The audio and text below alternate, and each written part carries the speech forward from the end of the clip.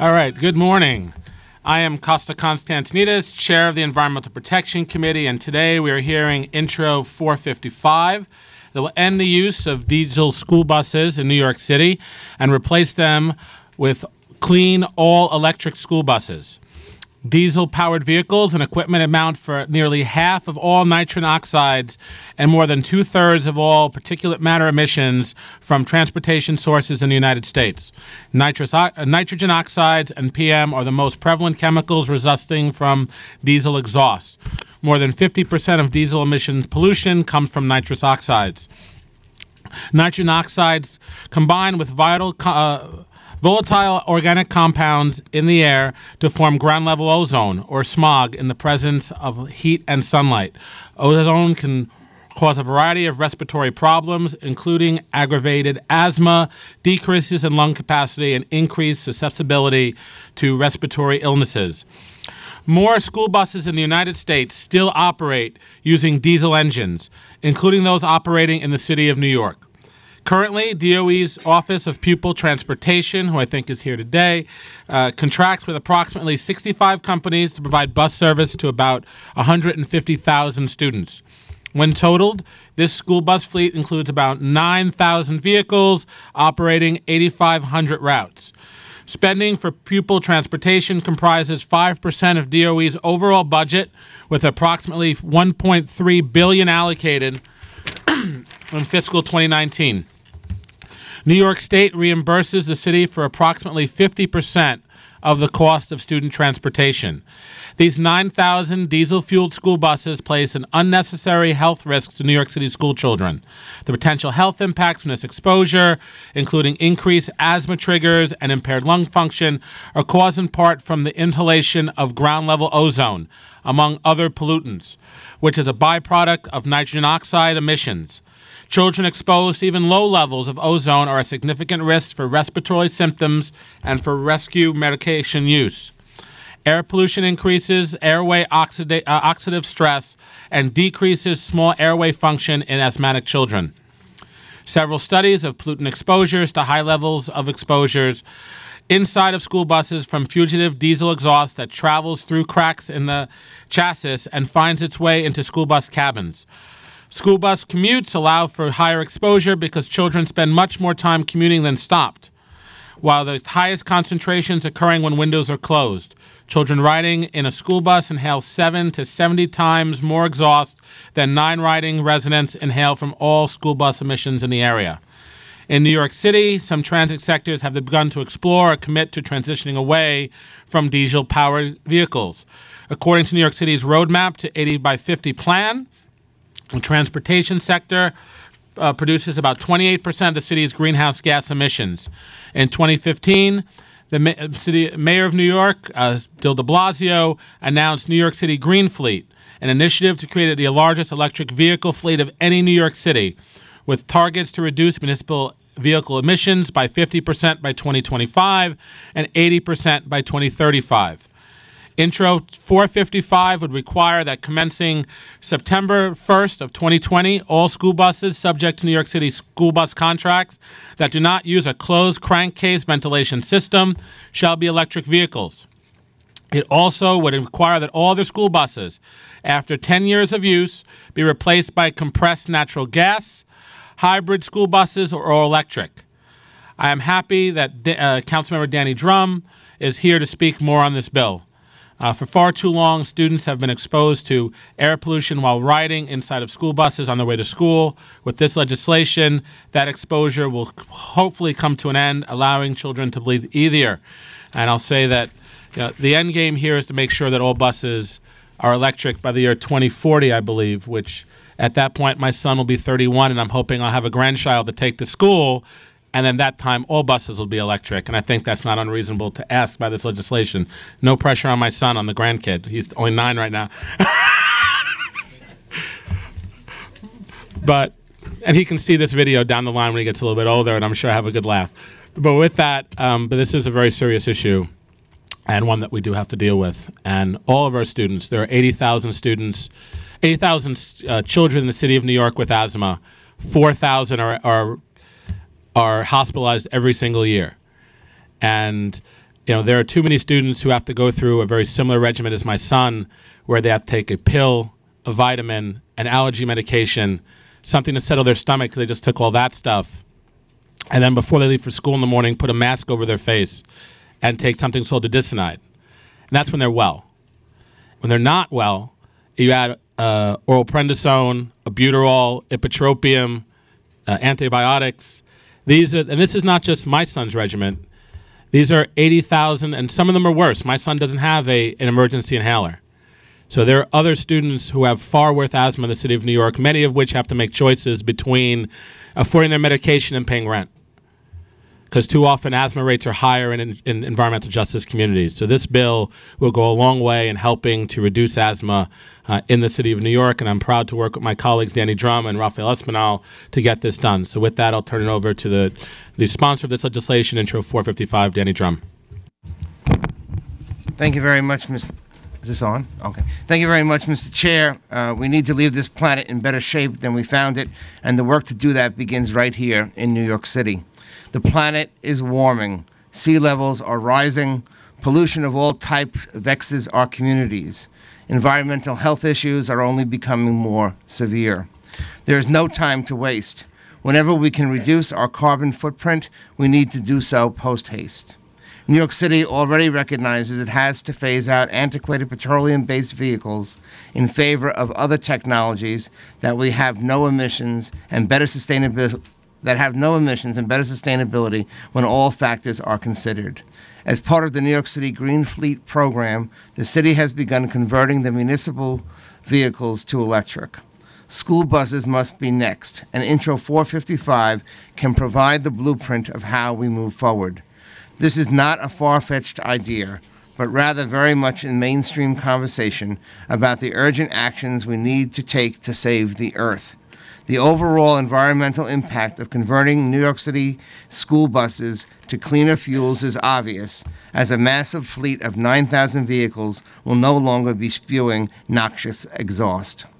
It is bad enough on the outside of the bus, but as a former teacher who has been in the share of school buses, the inside is almost unbearable at times, oftentimes making me sick. We should not overlook the other benefits of switching to electric. In addition to air pollution, noise will be reduced, which is an especially big win for residents who live near schools and bus routes. Childhood asthma rates are at an unacceptably high levels throughout the city, and students who have or are prone to respiratory ailments will surely benefit. One key health risk factor for those who spend time in and around buses, namely drivers and depot personnel, will be greatly reduced. Finally, having a green school bus fleet will encourage all drivers on the road to consider how well electric works and encourage them to convert their own vehicles. Thank you, Chair Constantinides, for having this hearing, and I look forward to hearing the testimony of the administration, the industry, and the advocates, and also want to thank Councilmember Raphael Espinal for the work that he's done on this issue and for being a prime co-sponsor on the legislation as well. Thank you. Thank you, Councilmember Drum. At this time, Councilmember Espinal also has an opening statement. I also want to thank Councilman Drum for his leadership on this issue in protecting our children, but also protecting our environment and making sure we're doing everything we can to address climate change. Early this year, I was working with the DOE to secure $1.25 million in the budget to purchase 4 electric buses to start piloting them next year. And I believe this pilot will help jumpstart Councilmember Drum's legislation in starting that process of making sure that every bus goes electric by 2040. New York City's air quality is infamous. Throughout our city, 1 in 10 adults and 1 in 8 children has asthma because of how much pollution is constantly being pumped into our air. It is the clearest example of environmental injustice, with low-income communities having even higher rates than their wealthier neighbors. Kids that grew up in the South Bronx and East New York are 3 times more likely to be hospitalized for asthma-related issues than if they grew up anywhere else. We have an obligation to address this crisis. In order to see a healthier generation of children, we have to start with reducing the emissions they come into contact with most frequently. Whether it's waiting in line to board the bus or riding with the window open in the summer, there's no doubt that pollution is streaming out of the school buses and traveling right into the lungs of our children every single day. By committing to an all-electric powered bus fleet by 2040, we are reducing not just the carbon footprint of our city, but the health generations of New Yorkers to come. And thank you as well, Chairman, for all of the work you do on behalf of our planet. With that, we'll hear our first panel. We have the administration here, and our attorney, Samara Swanston, will swear you in. Can you please raise your right hand? Do you swear or affirm to tell the truth, the whole truth, and nothing but the truth today? I do. All right. Please begin. Good morning, Chair Constantinides and members of the Committee on Environmental Protection. My name is Alexander Robinson, and I'm the Executive Director for People Transportation for the New York City Department of Education, DOE, and the Office of People Transportation. Thank you for the opportunity to be here today and to discuss intro number 455. The DOE's Office of Pupil Transportation, OPT, is responsible for overseeing school transportation for New York City students. Our mission at OPT is always to provide safe and reliable service. OPT service is provided on privately contracted school buses and through a student MetroCard program in partnership with the MTA. Transportation services for all students, all of our students, spans pre-K through grade 12 throughout the 5 boroughs of New York City. And for our students with disabilities whose IEP, Individual Education Plan, prescribes so, we travel up to 50 miles outside of the city borders into upstate New York, Long Island, New Jersey, and Connecticut. Every school year, in partnership with privately contracted school bus companies, we serve about 150,000 students in 2,700 district schools, charter schools, private schools, utilizing a fleet of more than 9,000 vehicles staffed by about 14,000 bus drivers and attendants. Each semester, for eligible students, OPT issues also approximately 660,000 MetroCards. All of DOE's contracted school bus service carriers have and must continue to comply with all Federal Motor Vehicle Safety Standards, FMVSS, federal and local environmental protection agencies, EPA mandates, and any other departmental specifications. While the DOE specifies the type of vehicles vendors must use to provide transportation services, the DOE does not specify the type of fuel that vehicles must use. Removing particulate matter, NOx, in the environment has been a school transportation industry priority, both locally and on the national level, for many years. It's important to note that DOE's vendors do not currently operate any school buses that are commonly known as dirty diesel, a terminology that refers to a year a bus was manufactured, and the technology it's equipped with. With each update of federal emission standards, first in 96, 2000, 2007, and 2010, OPT has been proactive in their approach. DOE's contracted diesel-fueled fleet meets all environmental standards because they either were built after year 2007 or, if built before then, are equipped with the latest technology.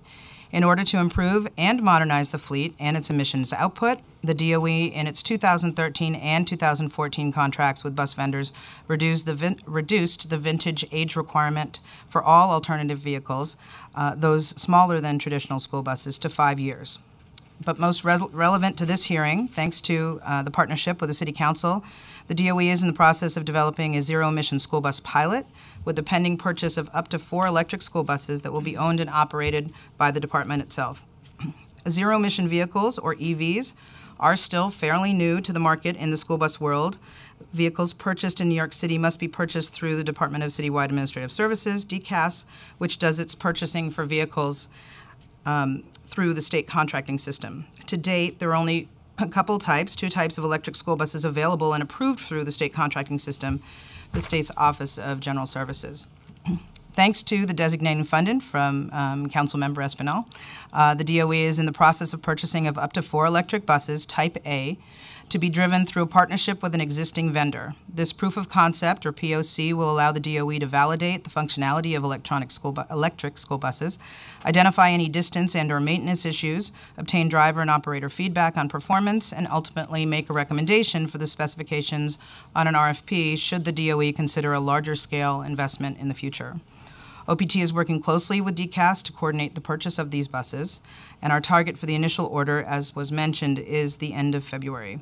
Once ordered, the buses will be built, and once completed, we hope to have them on the road in the fall of 2019.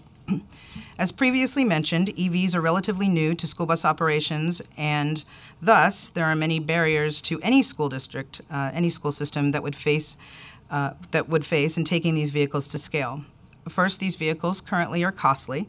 The current equipment and batteries that they are outfitted with to make an EV is approximately 4 times as expensive as a comparable clean-burning diesel bus. Additionally, the technology has not yet been thoroughly tested. Having said that, any new technology requires testing, and our pilot will do just that. I'd like to now turn to the proposed legislation. Intro number 455, proposed by Councilmember Drum, requires all school buses subject to a contract with the city to eventually be EVs. While DOE supports the goal to ensure that school buses meet or exceed current air quality standards, the current market availability of EVs would not allow DOE to meet a mandate for wide use of electric buses. In addition, requiring OPT's existing vendors to use EVs, even as a portion of their fleets, would require a significant investment in infrastructure at each operating facility, especially to support large-scale electric bus operations. We are also concerned that the legislation as written would impose an unfunded mandate. While there are currently many state and federal incentives for EVs through grants and salvage buybacks, these opportunities are unfortunately reserved for government-owned entities. Our contracted bus vendors, therefore, would not qualify for these grant opportunities. As a result, the majority of the associated expenses required to meet an EV mandate will be borne by the DOE through increases in contractors' daily busing rates, which they will use to offset their additional capital costs. Thank you again for the opportunity to testify again and today. I share the Council's commitment to improving our environment and look forward to working with the Council to advance our shared goals, starting with the implementation of the electric bus pilot program. And with that, I'd be happy to answer any questions that you may have. Do you have any testimony? No, just questions. Just questions. Okay. All right. So how many children under 5 are on New York City school buses? Currently, we transport students for an early intervention and special education pre-K program only, and it's about 16,000. 16,000. How many under 12? I would have to get that number. Okay, that's fair. That's fair. And I'm just kind of looking at your testimony. How many buses currently have that closed crank ventilation system? So we have buses that are newer than 2007, and 2007 and 2010 emission standards were about the same. So they meet all of those standards. So it would be any of our fleet that's below that year. All of our fleet lower than that have the GPFs and or the closed crankcase ventilation system. So how many of those buses would not have that crankcase ventilation system? Only those buses that are newer than 2007, 2010. So the buses that are newer than 2007, 2010 would have it, and the ones that would not have it. Because their engines already meet, if they're diesel buses, right, they would already meet the standards without the additional system. So how many buses are you envisioning would have to be replaced through this legislation by 2020? Well, according to the way it is currently written, if it was 10 years or older, then I suppose it would have to be looking at the way the legislation is written, because as I read it, it says buses that are 10 years or older. So right now, 10 years or older would mean buses that are by 2020. So it'd be before 2010. So how many of those are out there? I'll definitely have to get that. Well, that's a pretty important number to know, right? Mm-hmm. I mean, I think that we're trying to reduce emissions, not reduce emissions, but reduce a lot of pollution that's coming from these buses. How many? So we currently have. And I know that, please don't quote me with the EPA standards, because the EPA right now doesn't exist. So, I mean. I wasn't going to quote EPA standards, but I was going to tell you that we do have about 8,500 routes, as you mentioned, a little bit more than 9,000 buses, and all of those buses do meet the vintage years and also have the latest technology, unless they are new buses, in which case they have the 3-gram diesel engines that already reduce the NOx in the air without the DPF or the crankcase ventilation. All right. So I'm gonna turn this over. I know we have both sponsors of the legislation here. I have more questions, but I'm going to yield my time to Councilmember Drum and Councilmember Espinal, and then if they don't ask the questions I'm going to come back. And I just wanted to clarify, the number that you wanted were the number of pre-2007 school buses. Well, I'm just trying to get a sense of how many comply with this, closed crankcase ventilation system requirement, right? So again, I just want to make sure I'm understanding it correctly. All of our buses comply with all of the standards. The only buses that would need the crankcase ventilation are buses that are earlier than the ones we already have. And those have already been done. All of our buses have either DPF or the closed crankcase. So what you're telling me, if all these buses, excuse me, guys, so if you're telling me all these buses comply with the legislation already, that the really date we're talking about is the next 10 years, which is 2030. Which is 12 years from now. So you're telling me by 12 years from now we can't get to compressed natural gas and to electric, is what your testimony is today. Mainly because there's not the infrastructure or the availability of those vehicles now. In 12 years. Well, yeah, I'm not talking about tomorrow. We're talking about in 12 years. Absolutely. It would also require... I mean, in 12 years, I think we'll go through at least one more mayoralty completely if they serve 8 years and the rest of this term. So I think that 12 years is a pretty big window. I'm not seeing, I understand today we don't have the infrastructure, but I don't see how we can testify because we don't have the infrastructure in 2018 that by 2030 we can't get there. I'm mystified by that. I think we definitely want to make sure that we have looked and tested at anything we specify in a contract, but as we move forward, these are changes that actually have to go into a contract. Right. So we would have to make changes to those contracts. All right. So with that, I'm gonna turn it over to Councilmember Drum and then Councilmember Espinal. And before that, we're joined by Councilmembers Levin from Brooklyn and Councilmember Richards from Queens. Councilmember Drum. Sure. So and Councilmember Yeager as well from Brooklyn. Sorry about that. Just to follow up on what you were saying before, so where do you want to go with this pilot then? Where do you think this ends up, and how are you going to react to or respond to the information that you gather from the pilot? Well, there's a lot to learn.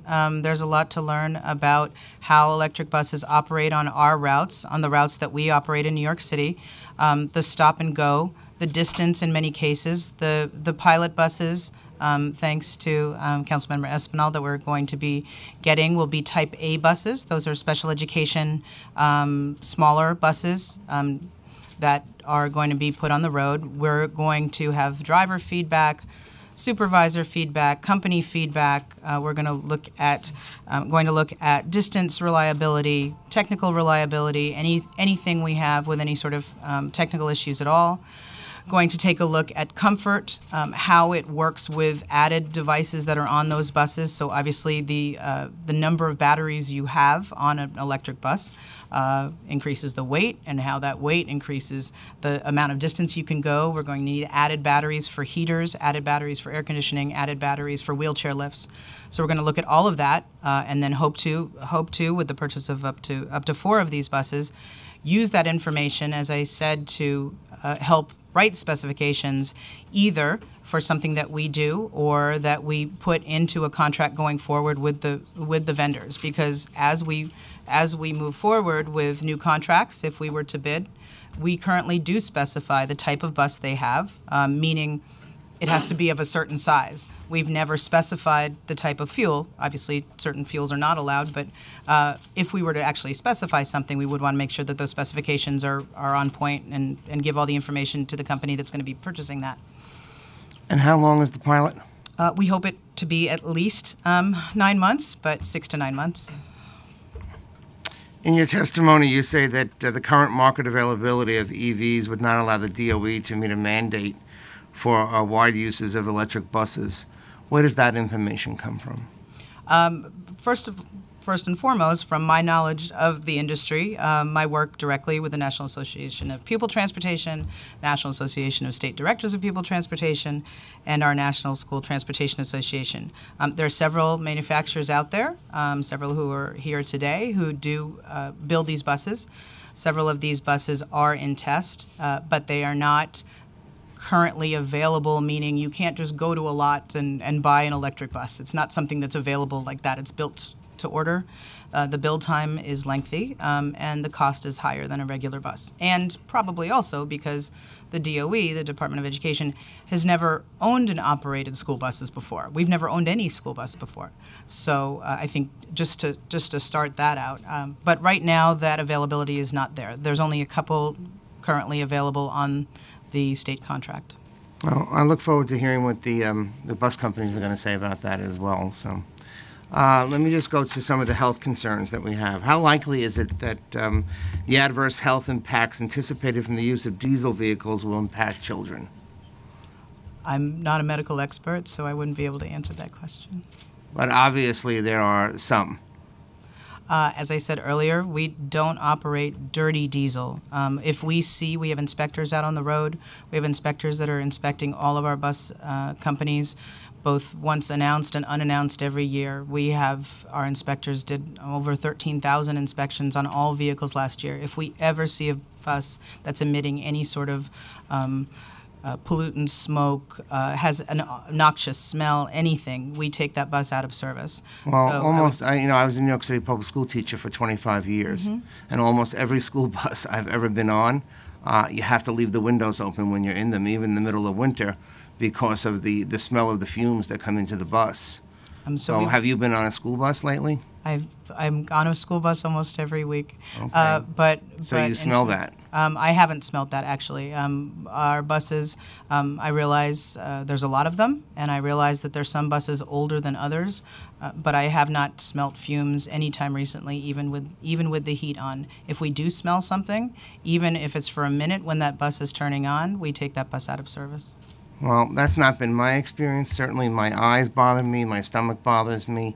Anytime I've ever ridden in a school bus or taken kids into the city on trips or whatever, that's always been my experience. So we have some very different experiences, I guess.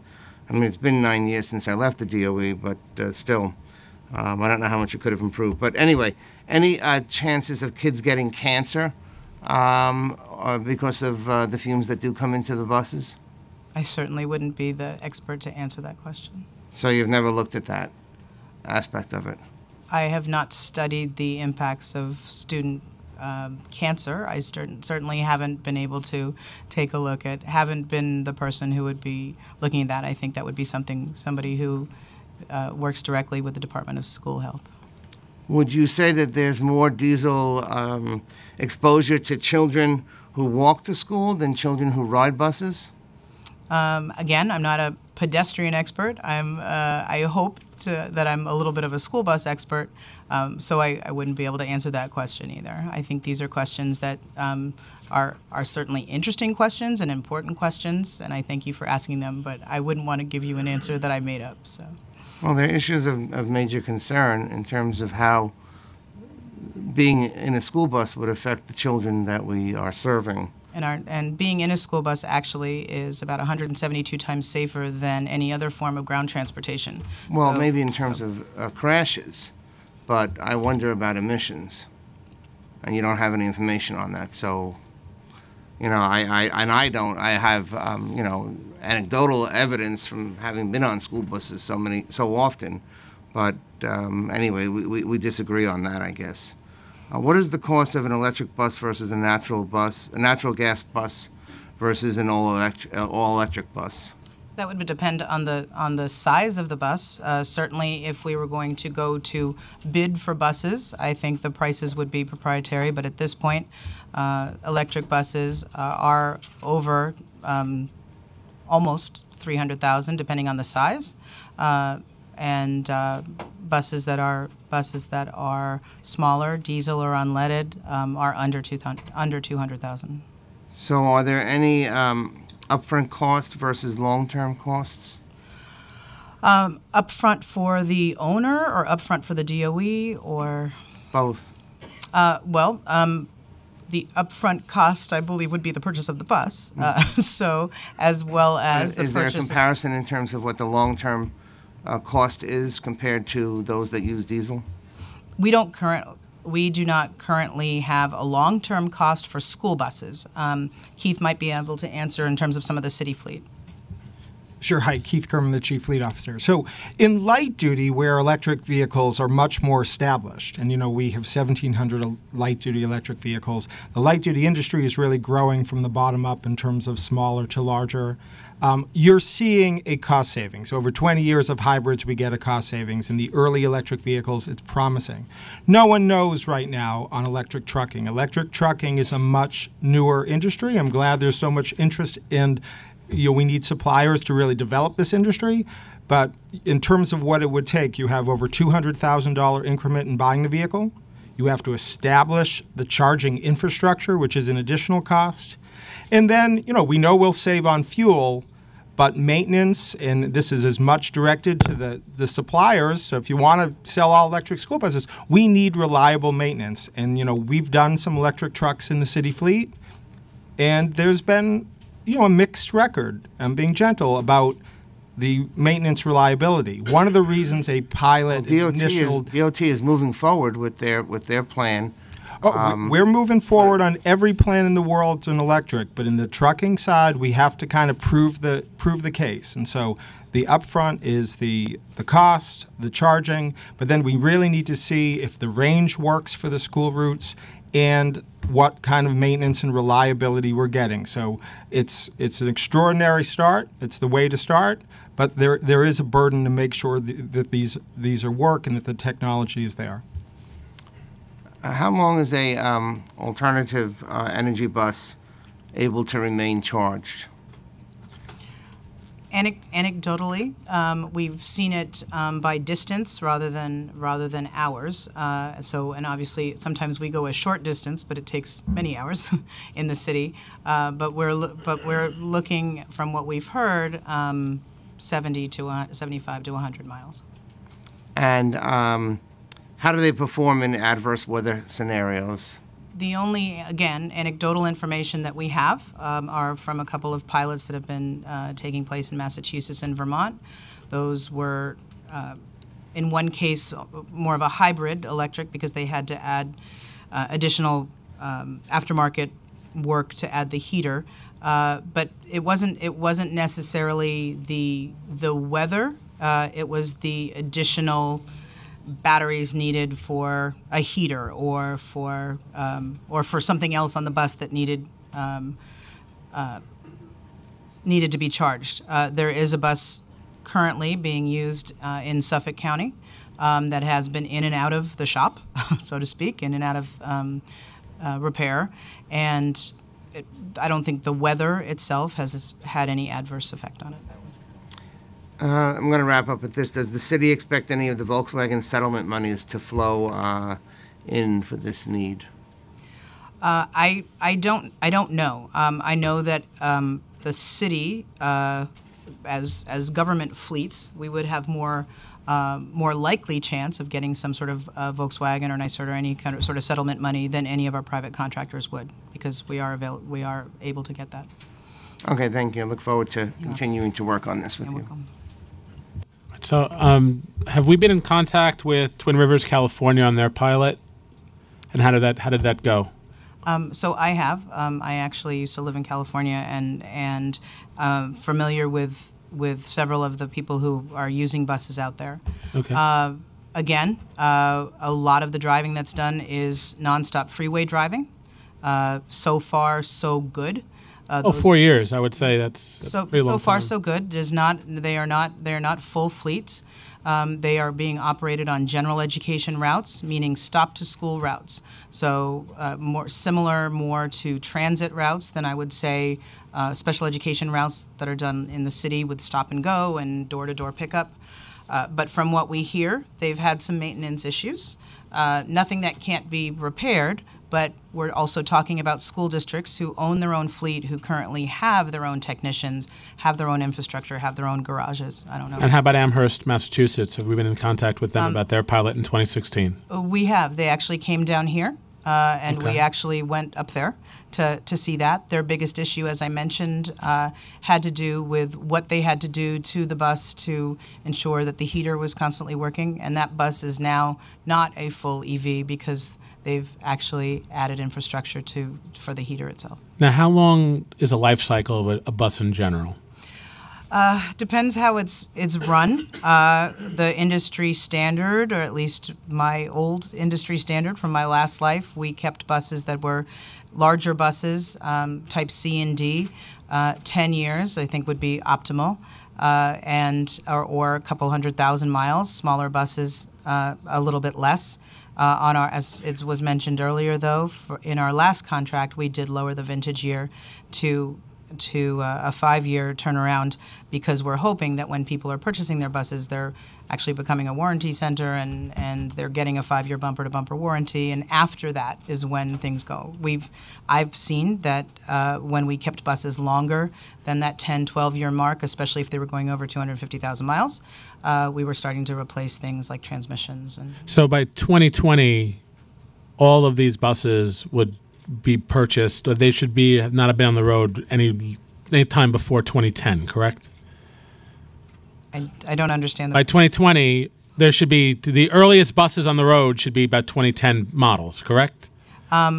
You said they last about 10 years, so if they that's an industry guideline. We haven't been able to get that here.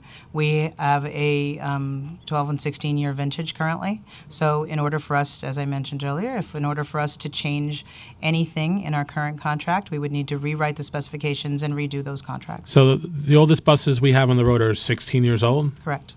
And do we test the emission standards on those buses when we're doing these inspections? Do we check for emissions and for nitrous oxide? Those would not be the DOE's inspections. Our inspections are fit and finish inspections, site inspections if there's rust or if there's tire flats, DOT inspections, and other inspections that the companies have as contract carriers within the state of New York.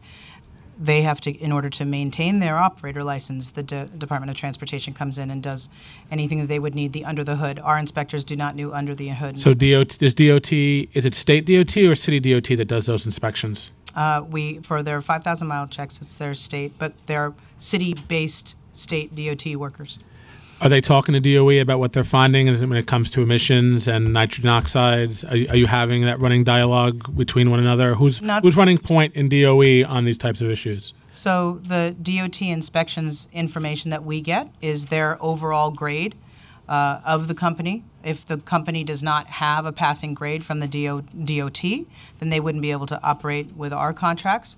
But we do not get into the specifications of each part of a DOT inspection. So we don't, because we are not also currently at the DOE, not the maintenance experts, and these are not fleets that we own. We expect them to maintain a high grade with the DOT, and if they do not, then they can't be contractors with us. But we don't go from place to see you. Well, I don't think I'm asking you to go place to place. I'm just asking you to look at the reports and maybe have a dialogue with one another, right? Like you can have, right. Someone from DOT can give you a report. You don't have to go anywhere. We don't receive the DOT reports directly from the DOT. We receive the reports directly from the contractors. And Right. when I meant place to place, I meant place to place on the report. Right, to compare one year to the next. All right. I know a little tongue-tied this morning. I didn't finish my breakfast. So I will allow Councilmember Richards to, I think you have some questions. And I want to recognize Councilmember Menchaca from Brooklyn, who's also here today. Thank you, Chair, for having this important hearing. And just want to confirm that, smog does contain a pollutant called ozone. And ozone is bad for your lungs. So when you talk about kids who live perhaps in some of the highest numbered areas of asthma, this is a real issue, and I think that's why they're obviously holding a hearing on this. So there's a direct correlation between smog and certainly asthma and other things. So I think it'd be only fair for you to recognize that. We may not know cancer, but I'm pretty sure there could be something there too. Just a quick question. So just getting back on some of the questions around the reporting. So DOT goes out and does an inspection. Do you know the number of companies so how many buses are inspected a year again? So all of the company's buses have to be inspected by buses? us. A little over 9,000. Okay, so over 9,000. So we the DOE inspects all of the buses for a fit and finish inspection, not an under the hood inspection, once announced and once unannounced, meaning a random inspection every year. And last year we did a little bit over 13,000 inspections for the bus companies, 60 plus companies, 72 plus affiliates. And how many of those companies failed inspection, or buses failed inspection? I'll get you that. I'll get you that number. I'll get you that number. You don't have that number?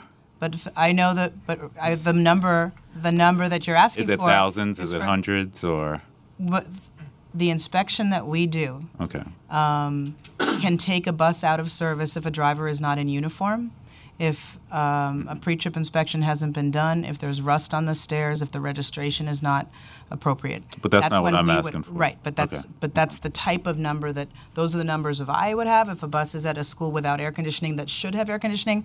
We take that bus out of service.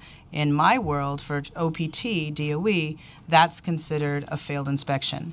If you're talking about we don't have any companies that have failed DOT ratings. All of our companies currently have passing DOT ratings. Okay. I don't have any companies that are failing any DOT inspections. And you wouldn't know. So if they inspected, I don't know, 200 buses, you wouldn't get the number of buses that failed inspection.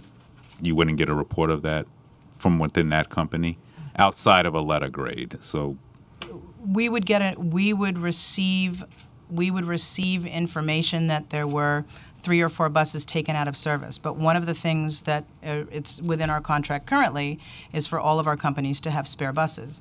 So our requirement is that they have buses on the road that meet inspection. So even if they call and say, I had 2 buses today that were taken out of service by the DOT, they're telling me then also at the same time, here are the buses that will be operating in their place. All of our companies have to have a 10% spare ratio. okay. And then lastly, just on the charging station infrastructure, and I guess this is a larger conversation for the administration because I know our chair's been working very hard, and it's been something I've been interested in is seeing more electric vehicles. And I know that we have challenges with capacity around that charging stations. So have you started, where would these sort of buses would be charged at the particular vendors' yards, I'm assuming? There's a couple of different options. Okay. There are a couple of different options. As we said, we want to, with the pilot money, we want to be able to purchase up to 4 buses. Okay. We hope that we can 4 use, buses citywide. Yes. Okay. And up to 4 buses citywide, because the money we received will also help us purchase any other kind of infrastructure, including additional charging station if we were to need it. We also, if there's space, would use an existing charging station. DCAS has also said that we can use charging stations that exist. We would also expect, if it were required that this bus were to stay in a certain area, that then a charging station would also be put in a vendor's yard. But we're trying to avoid that at this point. We haven't even picked which vendors would be operating this. And how are you prioritizing the areas? We haven't yet. Okay. We have certainly, however, looked at which type of route, not which routes, but what type of route would be best suited for this. Would this be, these are smaller buses. These are buses more than likely that will not have a wheelchair lift to start, but they will be operating routes that transport students with disabilities. Okay. So I think we'll be looking at length and distance. We'll be looking at the number of students on the bus. If there's students certainly that need more of a comfort or quiet ride, because I know noise was mentioned, then perhaps that will be one of our things that we look at when we look at the type of the population of the students we transport. Once we figure that out, and once we figure out the distance and the range we want to test, keeping in mind that we don't always want to test how far it's going to go with students on the bus in case it doesn't go that far. So we have to keep all that in mind. Once that's determined, then we'll determine which of our vendors are operating those routes, and then we'll do an MOU with that vendor. Well, it's my hope, I'll just put my 2 cents in, that the areas you prioritize is the areas with the highest rates of asthma, which primarily would be communities of color, probably, most likely low-income communities. So I would hope that that's at the forefront of your policy goal here as you move forward. But looking at the areas, communities with some of the highest rates of asthma should probably be a policy goal attached to this pilot and I think it sends a strong message. We're serious about fixing some of the air quality issues, especially in communities that disproportionately are impacted. So thank you so much. Thank you, Chair. So I guess I'll ask Councilmember Nchaka, do you have any questions? Okay, just one more question on the pilot. Are they going to be any of them going to be wheelchair accessible? We're going to look to see what's available on OGS to see if that's an option we can certainly have. I personally would like to have at least one of the pilot buses be wheelchair accessible, but we have to see what's available. Okay, so we just don't know what the manufacturer has available. Is that the challenge? We know that it's a possibility with the manufacturers that are currently have buses available. We just have to take a look as of if we, based on how far the money will go, if there's 2 of them, one would be wheelchair accessible. If there's 3 of them, hopefully, also just one. We have to take a look. And 4 is what we 4 is the goal for buses, correct? We would like to do up to 4. Again, the money which is very generous, and we thank Espinal, Councilmember Espinal, again. But we also know that this money is for everything. So the money has to be for both the purchase of. I'm looking at Keith because DCAS has to help us with this purchase of the bus, as well as any other infrastructure that would be part of this pilot. So is this something that a budget item that we have to talk about in this coming year's budget to add additional funds to help the pilot go more smoothly? Is 1.25 not enough? Do we need more? I mean, I don't want to. Is there something we have to sort of supplement to help this really get off the ground in the way that Councilmember Espinal is envisioning? I think that with the money we have, we certainly will be able to do a very solid proof of concept with more than 2 buses, hopefully 3, hopefully 4. As we get closer to the actual procurement of those buses, then we could certainly find out. But as of now, I think we're going to do whatever we can with that money, and if there's a chance we can already use existing charging stations, and that would be less money on the infrastructure side and more money we can put on the bus side. All right. I'm looking forward to continuing to monitor this. And any questions today that were brought up that you didn't have the answers to, I would like to get answers from. So please get those answers to the committee so I can get them to the various council members who asked questions today. Absolutely. Councilmember Drum, do you have any more questions? Okay. Any more questions from any of my colleagues? All right. So thank you for your testimony. I look forward to working with you. Thank you very much, us too.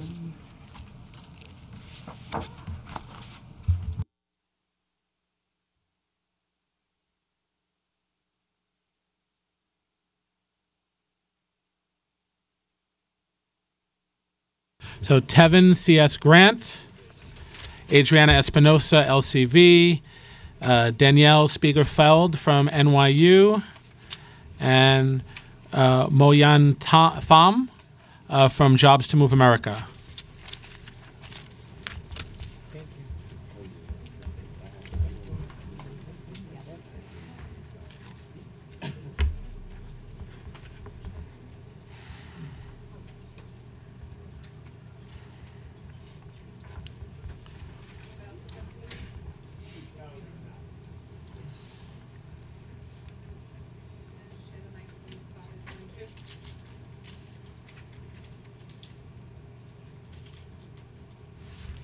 All right.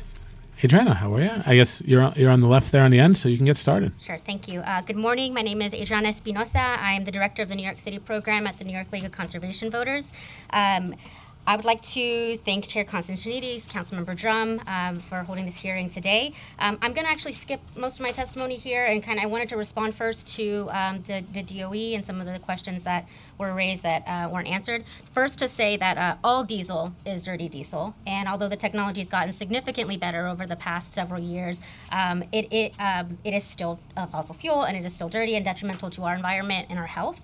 I also wanted to say, to answer your question, that diesel exhaust is labeled as a likely carcinogen by the EPA.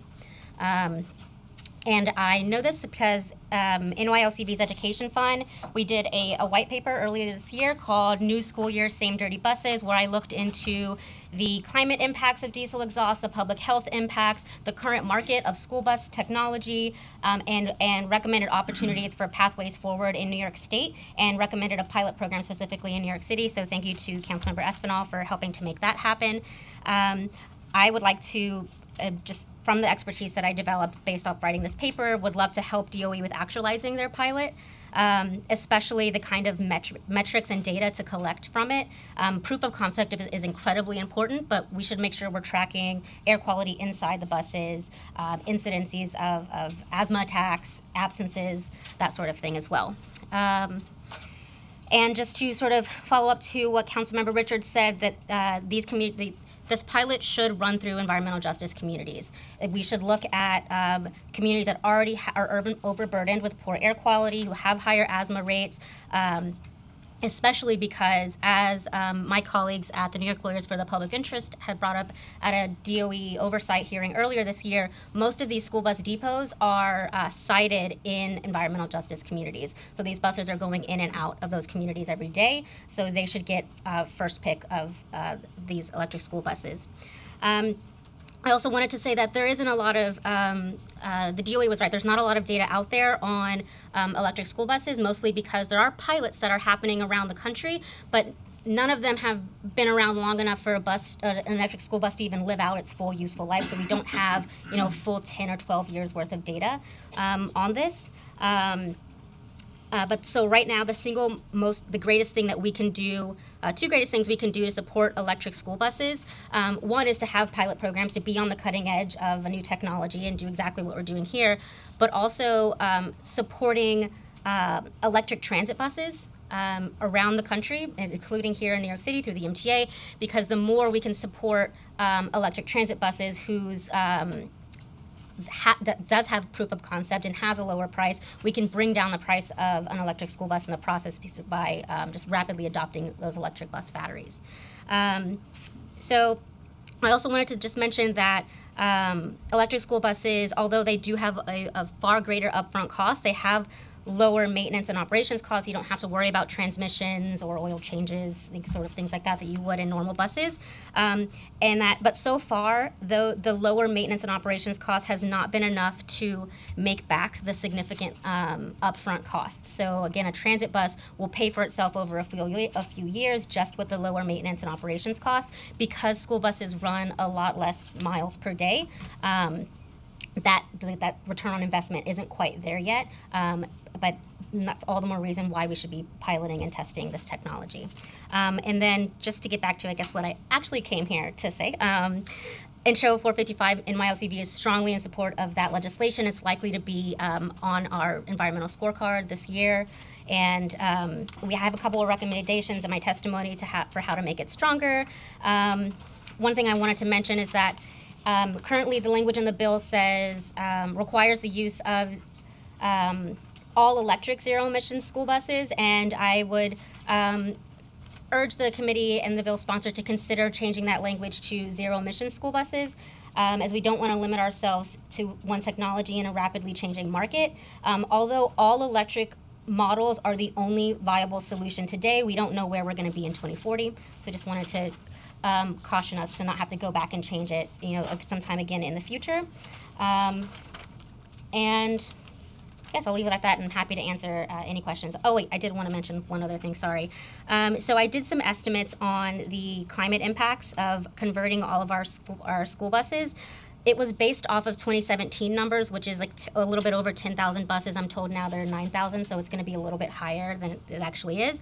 But I estimate that there would be a reduction of roughly 18 million pounds of NOx, 74,000 pounds of particulate matter, and 2.9 million short tons of greenhouse gases over 15 years, which is the average life cycle of a school bus.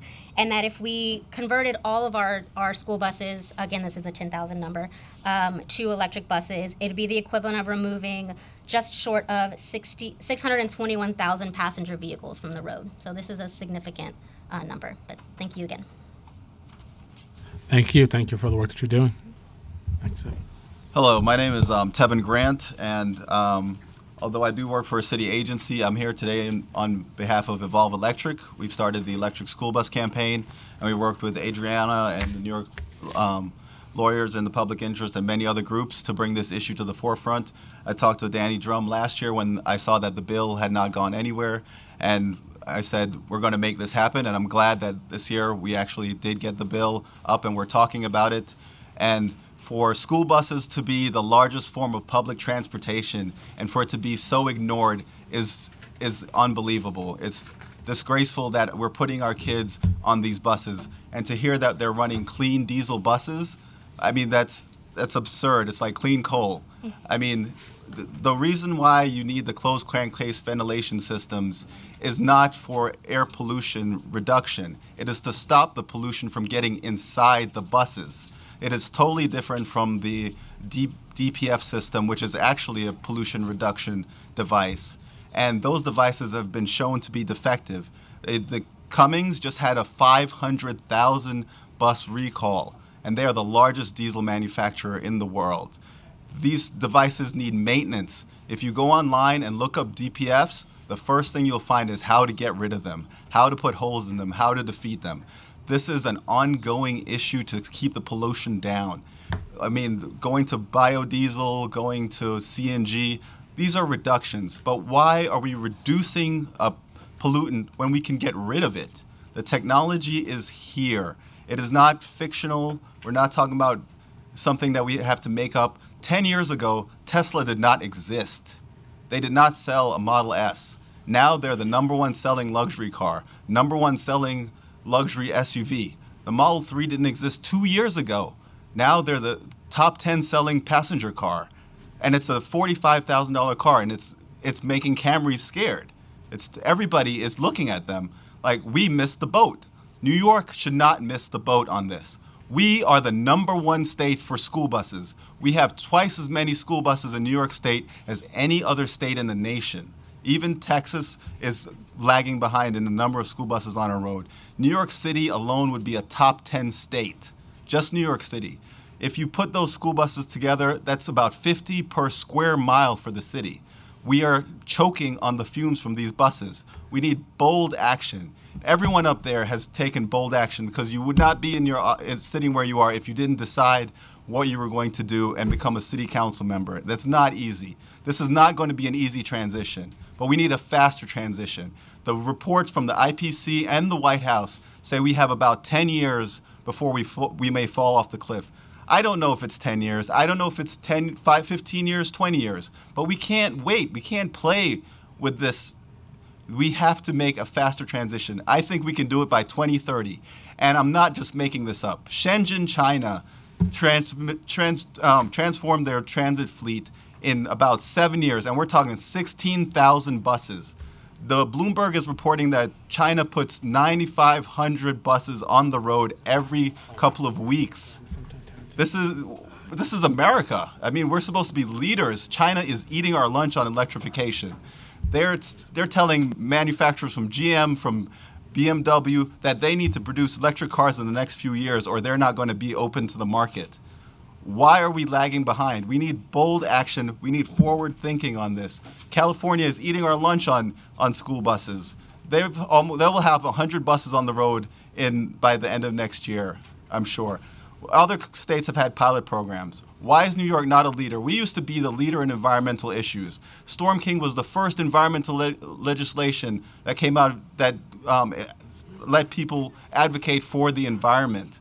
New York had the first Superfund legislation. What have we been doing in the last few years? We've been following behind other states. We need to take the reins again and be a leader, especially when it comes to our kids. I mean, I looked at it, and it would probably cost about $3 billion at about $300,000 per bus right now today, because the Type A buses and Type B buses are cheaper, and the Type C are over $300,000. But that's a cost today. That's not going to be the cost in 10 years.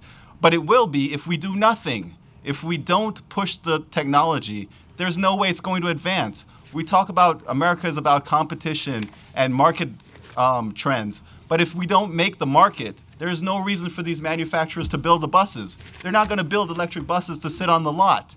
They build the buses already. All they need to do is change the powertrain. It is not a wholly new technology.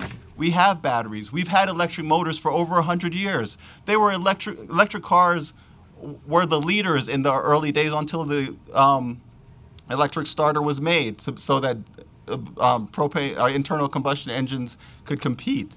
Electric has transformed the world. We've been using it. We know how to build the motors. The batteries are the #1 cost right now, and the battery costs are coming down exponentially. I've heard that Bluebird, in the testing time, without even selling their buses, the cost for the batteries have gone down about 50%. Imagine when there's an actual demand. When New York says we want 10,000 electric buses, I don't think any one of them is going to sit down and say we're not building those buses and lose that market share. There are only like 6 or 7 manufacturers. It's not a lot of people to compete with. They want that market share. They will eat each other alive to sell us the buses. I mean, that's how the market works. But if we say, oh, we would like electric buses maybe, but we'll also take your propane, we'll take your diesel, we'll take everything else, it's not going to happen. And if we hit that wall at 2030 and we still have a few buses doing pilots on the road, what are we going to do? There's no way we can react at that point. We need to have the infrastructure in place before we hit the wall, not when we hit the wall, because carbon has a 100+ year lifespan. So we will still have to deal with we're dealing with emissions from 1920. What are we going to do when we have to deal with all the emissions for the next 100 years and we still haven't built the technology to get carbon out of the air? And these are affecting kids more than anyone else. If we can't get up off our butts and protect these kids, what are we doing? You said that it's not, that you were saying that, you don't want to put the pressure on your kids. The pressure is not on your kids, it's on us. We need to make a stand. I think we can do it by 2030. I was talking about pressure to make sure I have a grandchild by 30. Different kind of pressure. But. Well, I know you want that grandchild, so let's make it a clean environment for that grandchild. Let's do this. We can do it by 2030 if we put our minds to it. New York is a leader, and we should take the lead on this issue. Thank you very much. Thank you. Hi, my name is Danielle Spiegelfeld. I'm the Executive Director of the Gorrini Center on Environmental Land Use and Energy Law at NYU Law, where I also co-teach a course on urban environmental law with Professor Katrina Wyman, who's here today as well. Before beginning my remarks, I just would like to acknowledge the excellent work of one of our students, Stephanie Thomas, who unfortunately couldn't be here today because our faculty has given her an exam. But her research and insights informed much of what I have to say on the subject. So I think our starting point here is that Intro 455 sets an extremely important goal. As everyone has noted, diesel buses in any form are bad for the environment, bad for kids. They're bad for local air quality, climate change, and electric buses can help with all these problems. They may even be more cost effective in the long run as battery costs decline, and of course they eliminate fuel expenses. And for all these reasons, we really applaud Councilmember Drum as well as Chairman Constantinides and everyone else who's co-signed this bill. But I think it's really just a first start, as Tevin was mentioning. I think it can be a lot more ambitious. As the bill is currently written right now, by our reading, no buses are required to be replaced with electric buses until 2040. Which means diesel buses can be on the roads up and after that point, so long as they're not 10 years old. I think this is way too long, right? My 6-month-old son, to put it in perspective, will hopefully be done by college by the time that buses have to start to be replaced by electric. And, we all know, as others have said, the IPCC has emphasized how dire the threats of climate change will be by that point, or the effects, I should say, will be by that point. You were asking before about the connection between cancer and inhalation of diesel exhaust.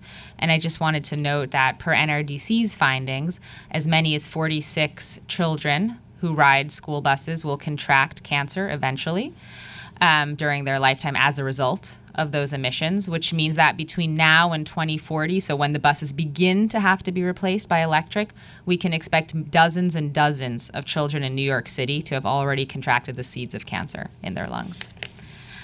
It shouldn't take this long.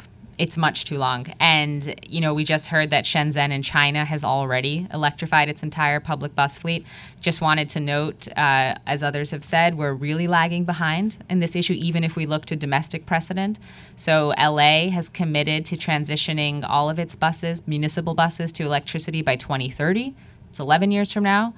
San Francisco has pledged not to purchase any non-electric buses after 2025. And again, notwithstanding all the infrastructure challenges, it's not clear to me why we can't accelerate on that timetable. Just to give a listing of a few other cities that have made commitments along these lines: Barcelona, Milan, Seattle, Seoul, Tokyo, Vancouver, and 15 other cities have signed on to a pledge organized by the C40 organization, promising not to buy any non-electric buses for their public bus fleet after 2025, 6 years from now. New York City shouldn't go on allowing our bus companies to provide school buses to our children that are diesel and harming their health for so much longer than all of these other cities are allowing public buses to run on diesel. Kids are the most vulnerable to diesel exposure because of their developing lungs. They certainly deserve our attention. I think there are also some compelling reasons from an industrial organization perspective or electricity sector perspective to start with school buses. Because they're not typically run during the middle of the day, they can be used to help balance out demand as vehicle-to-grid assets. And so they have this, dead period where they're lying idle, where they can be charged. So there are certain reasons to think that it should actually be easier from a grid perspective for New York to start electrifying its school buses than it has been for California and all these other cities to start electrifying their public buses. And while it's true that there are still questions to be worked out, questions about maintenance, questions about where the optimal location would be to locate all of the charging stations, how to capture the benefits of vehicle-to-grid technology, working with Con Ed would certainly be helpful towards that end. These challenges militate in favor of a pilot program, the type that's been announced today, which we think is wonderful. They don't necessarily require 21 years to work out. Again, that's a very, very long time. And the last thing I would just like to say is that while Intro 455 does allow or envision buses transitioning to CNG or hybrid technology, although it doesn't require it between now and 2040, which would be an improvement over diesel, I think that there's a real risk to taking this approach. Today, there are not a lot of CNG fuel stations in the city, which means that if bus operators were to decide to go this route, they may need to build the fueling stations themselves. And once they've invested in this fueling tech or this new infrastructure, let's say in 2025, 2030, 2035, it's hard for me to imagine them being enthusiastic about shifting to electricity soon thereafter. And so I think that the risk is that you get an industry which has just paid a lot of money for one technology and then fights tooth and nail to avoid having to go to the next one. And I think all of us who have some familiarity with politics know that laws can be a bit sensitive to those kind of forces. So my recommendation, the recommendation, again, not speaking for NYU, but of our center, would be that the council would move as expeditiously as possible to set clear market signals that electric is going to be, or zero emission is going to be, the technology of choice in New York City, and avoid any intermediary steps. So thank you very much for the time. Thank you. Next up. Hi, I'm Moyane Tom from Jobs to Move America. And as been mentioned earlier, we do need to find models in order to modernize bus fleets. And JMA has had experience working with cities transitioning to electric fleets. And we've discovered additional benefits during this process. Children living in transportation deserts will now have access to a new bus fleet when they don't have access to city transportation like buses and subways. As been mentioned, lowering the emissions that they're exposed to while waiting or walking outside. But also, sourcing these electric buses in the U.S. can create new manufacturing jobs. The three major manufacturers that build electric buses, IC Bus, Thomas Built Bus, and Bluebird, all have facilities in the U.S. Also, the city contract can also ensure that these jobs target disadvantaged communities, such as women of color, veterans, and also transitioning existing workers through training into these new energy jobs. And JMA actually did help Los Angeles Metro implement a U.S. employment plan into their procurement process for their electric buses. And this USEP approach is a best value approach. And they evaluate the bids based on considering the benefits instead of just going with the lowest cost. And so there's an additional benefit to focusing on modernizing a fleet going towards zero emission. And that's making sure there's a career pipeline for disadvantaged communities, as well as ensuring job training for incumbent workers, and addressing the issue of climate change and transportation access. And as been mentioned, there's only 70,000 public transit buses nationwide, but there are 480,000 school bus fleets, or 480,000 buses in the school bus fleets. And so when you have more electric buses, that will help lower the cost of the batteries, and it would also help lower the upfront cost of future electric bus fleets for schools and public transit systems. And so the way we see the benefit of transitioning and modernizing a bus fleet, there's an opportunity to insert a USEP kind of language during this process of modernizing the bus fleets. All right, thank you. I definitely appreciate all of your testimonies. Definitely would want to hear more about how we can make this pilot have more information from that pilot to make sure that we have the information that we need to move forward. So would want to hear more about that and look forward to working with all of you and all of your advocacy work. So I appreciate your time, and please tell Stephanie, your student, that we appreciate all of her great work, and we definitely appreciate everything that she's working on. And that we're sorry she had to not miss it for a test. All right. All right. So Robert Reichenbach from Bird Bus Sales. What's that name there? Irving? Viri Nagarani from Motif Power Systems. Mark Riccio from Bluebird.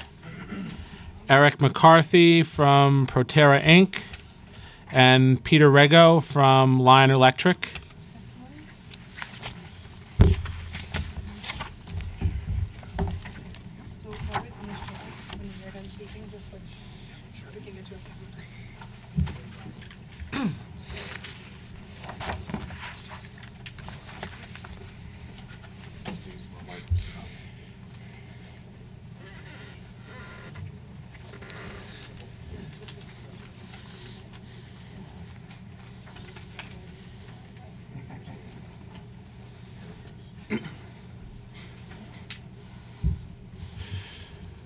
All right, go ahead there. Does it matter who in which order? Let's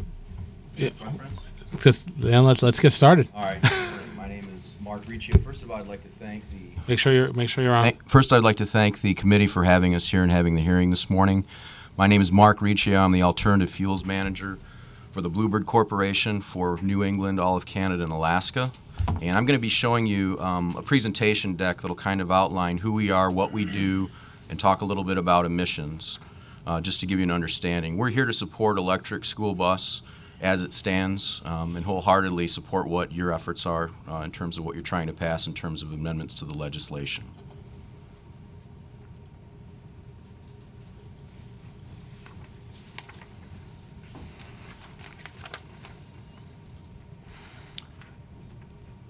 So as stated, my organization, Bluebird, is the oldest school bus manufacturer in the United States.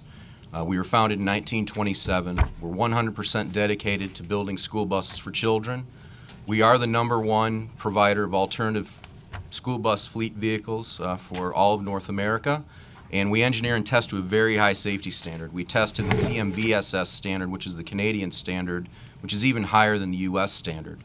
We're also the only OEM manufacturer to offer a complete product line with the Colorado rack, and Kentucky pole test as a standard. That's integral for rollover crash safety and also impact safety from crushing the safety cage of the bus as well. We do that standard for all of our vehicles. As stated, we are the alternative fuel experts. We've been in this for quite some time, since 1992. We have over 16,500 alternative school bus vehicles deployed on the road in over 2,000 districts.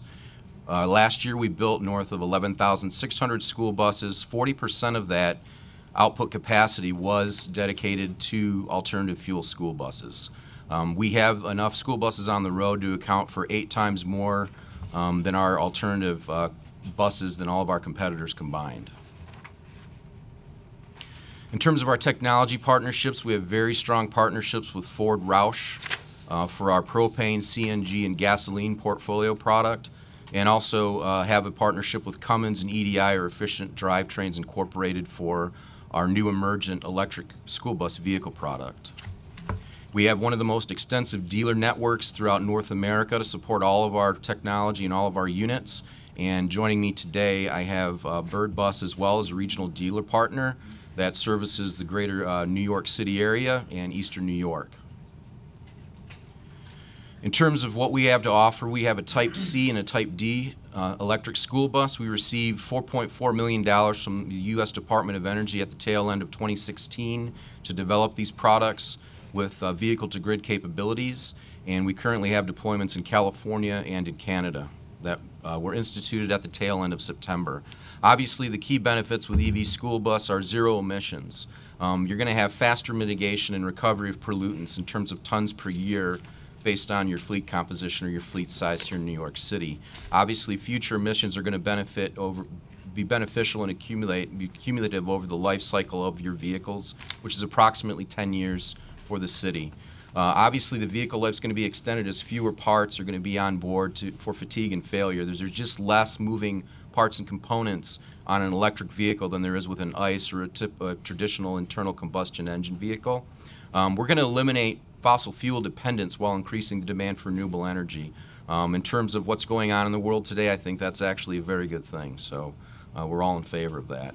In terms of a positive environmental impact, this slide illustrates typical oil change with a gas or a propane bus versus a diesel bus. With an EV bus or electric bus, you're completely eliminating all of that from an environmental impact standpoint.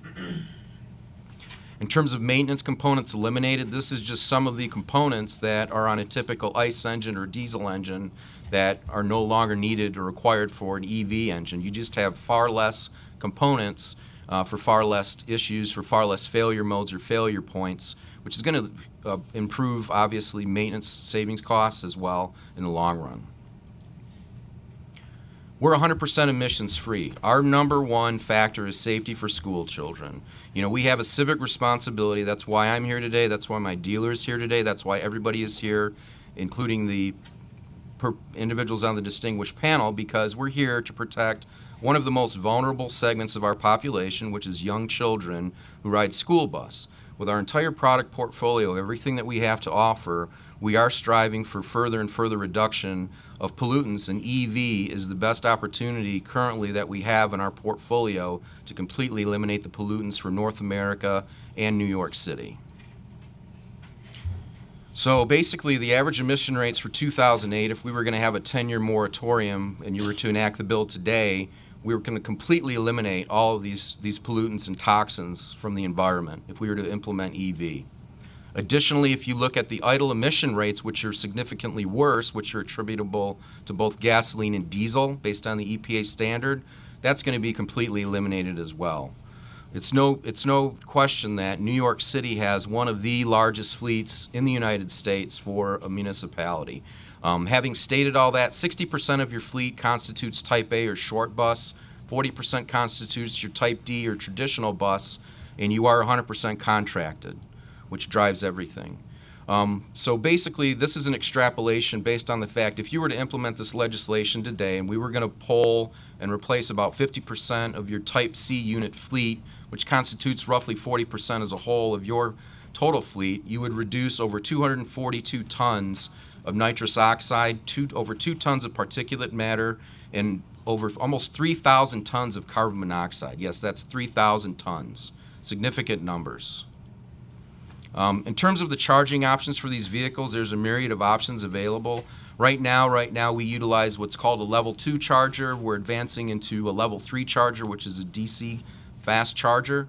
And we have capabilities in the very near term to go what's called bi-directional charging, or true vehicle to grid, where we're able to harness the battery power from these batteries to feed it back into the grid during peak hours for electricity. Part of our initiative and agreement with the DOE, with the $4.4 million grant funds to bring to bear EV school bus to market, was also implementing V2G technology, which is going to be coming down the pike fairly soon.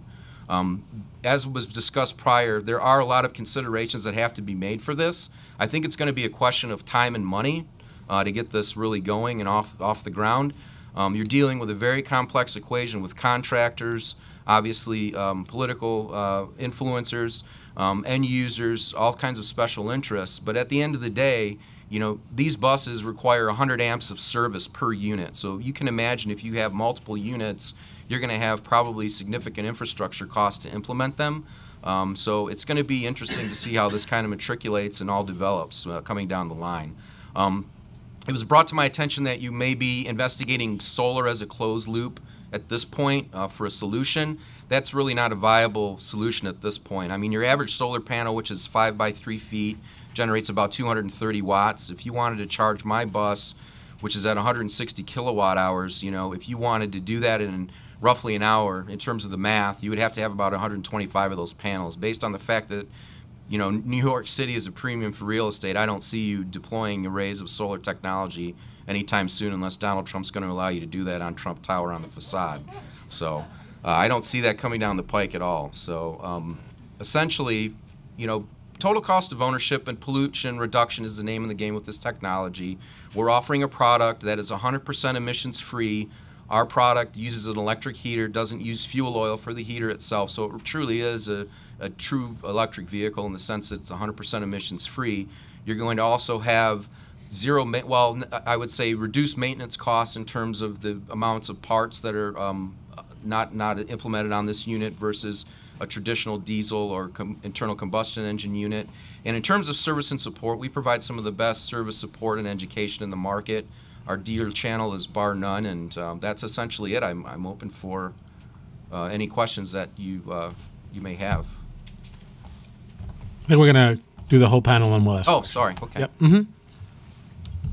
My name is Robert Reichenbach. I'm from Bird Bus Sales. I am the provider of the school buses. I'm a dealer, distributor. I work closely with Mark and Bluebird, and we are the largest school bus only distributor on Long Island. We rep New York City and Westchester. We distribute all the school buses to New York City's contractors that operate today, along with IC and Thomas. And I just want to let it be known that we are here. We are in support of the initiative by the council for electric school buses, and we also are take the best interests of the New York City contractors as well. Thank you. Next. Hello. Is this on? Okay. My name is Urvi Negrani, and I'm here representing Motive Power Systems. I'm going to diverge a little bit from the testimony in front of you, in large part because it is very clear from your comments earlier today that you are quite familiar with many of our projects. Motive Power Systems builds an electric powertrain and chassis that is the platform for all-electric vehicles. The first ever all-electric school bus that was able to pass a California Highway Patrol safety inspection was powered by us for Kings Canyon Unified School District. We currently also are working with other manufacturers such as Collins and in other verticals ranging from delivery trucks all the way to an electric mobile lung clinic. So if you're in the market for anything from healthcare to delivery, we provide electrification solutions. Our motto as a company is we are here to free fleets from fossil fuels. That is our entire goal. When looking at the electrification of school buses, I think this is a very appropriate target because it includes time for a transition. And the reason this is very important is when you are buying a single electric bus, almost every building has enough power on hand to power that one bus. As soon as you are looking at an entire fleet, you're now looking at the need for infrastructure upgrades. And while Con Edison already has programs in place to help with the installation of electricity for green programs, it does take time. There are permits involved and there is a transition period. And so making an end target of we want to go 100% electric is essential to making sure that when you are doing infrastructure planning, you can very easily tell the utility this is the total fleet need and the total infrastructure need so that you can do one construction project instead of every time you buy a bus doing a separate project.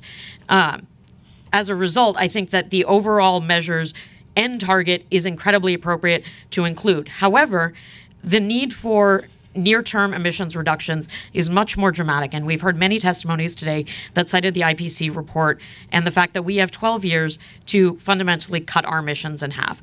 So you could add incremental steps along the way to ensure that as buses are being procured, on a rolling basis, you are not further investing in polluting technology, but rather investing in the cleanest available that will align with your infrastructure deployment.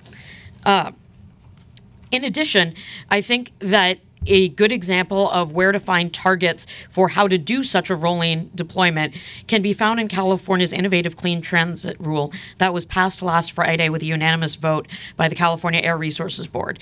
As has been mentioned today, the EPA has taken a backseat on leadership, and presently the strictest emission standards in the country are coming from the California Air Resources Board when looking at the technology side of the vehicle. Now, your vote today on this measure will have the ability to push the end target for deployments as opposed to vehicle technology. And I think that both a market signal for the end use as well as the capability of the vehicles themselves must go hand in hand for successful deployment. I thank you today for taking this step in moving towards a cleaner New York. Thank you.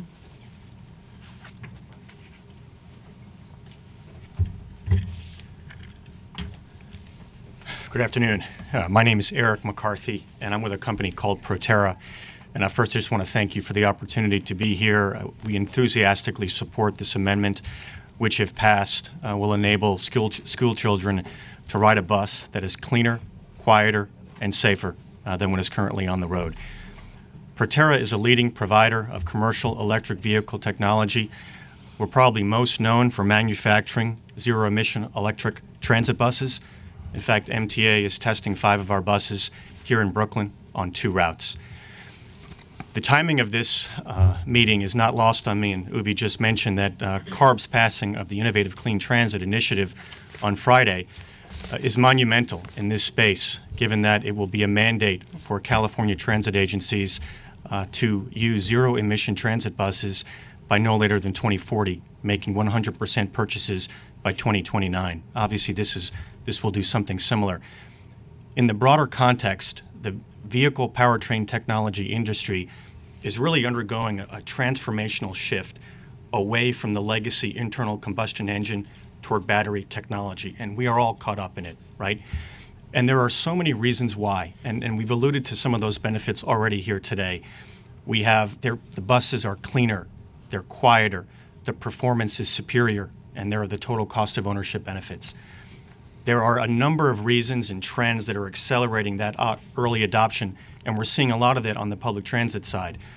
Declining battery costs, again, total cost of ownership benefits.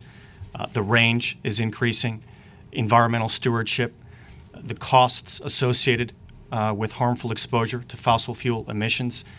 And then there are a number of government programs and funding that is really helping. In New York, we can just look to NYCC's truck voucher program. Obviously, we're going to see some of the VW settlement funding, and all of this is contributing.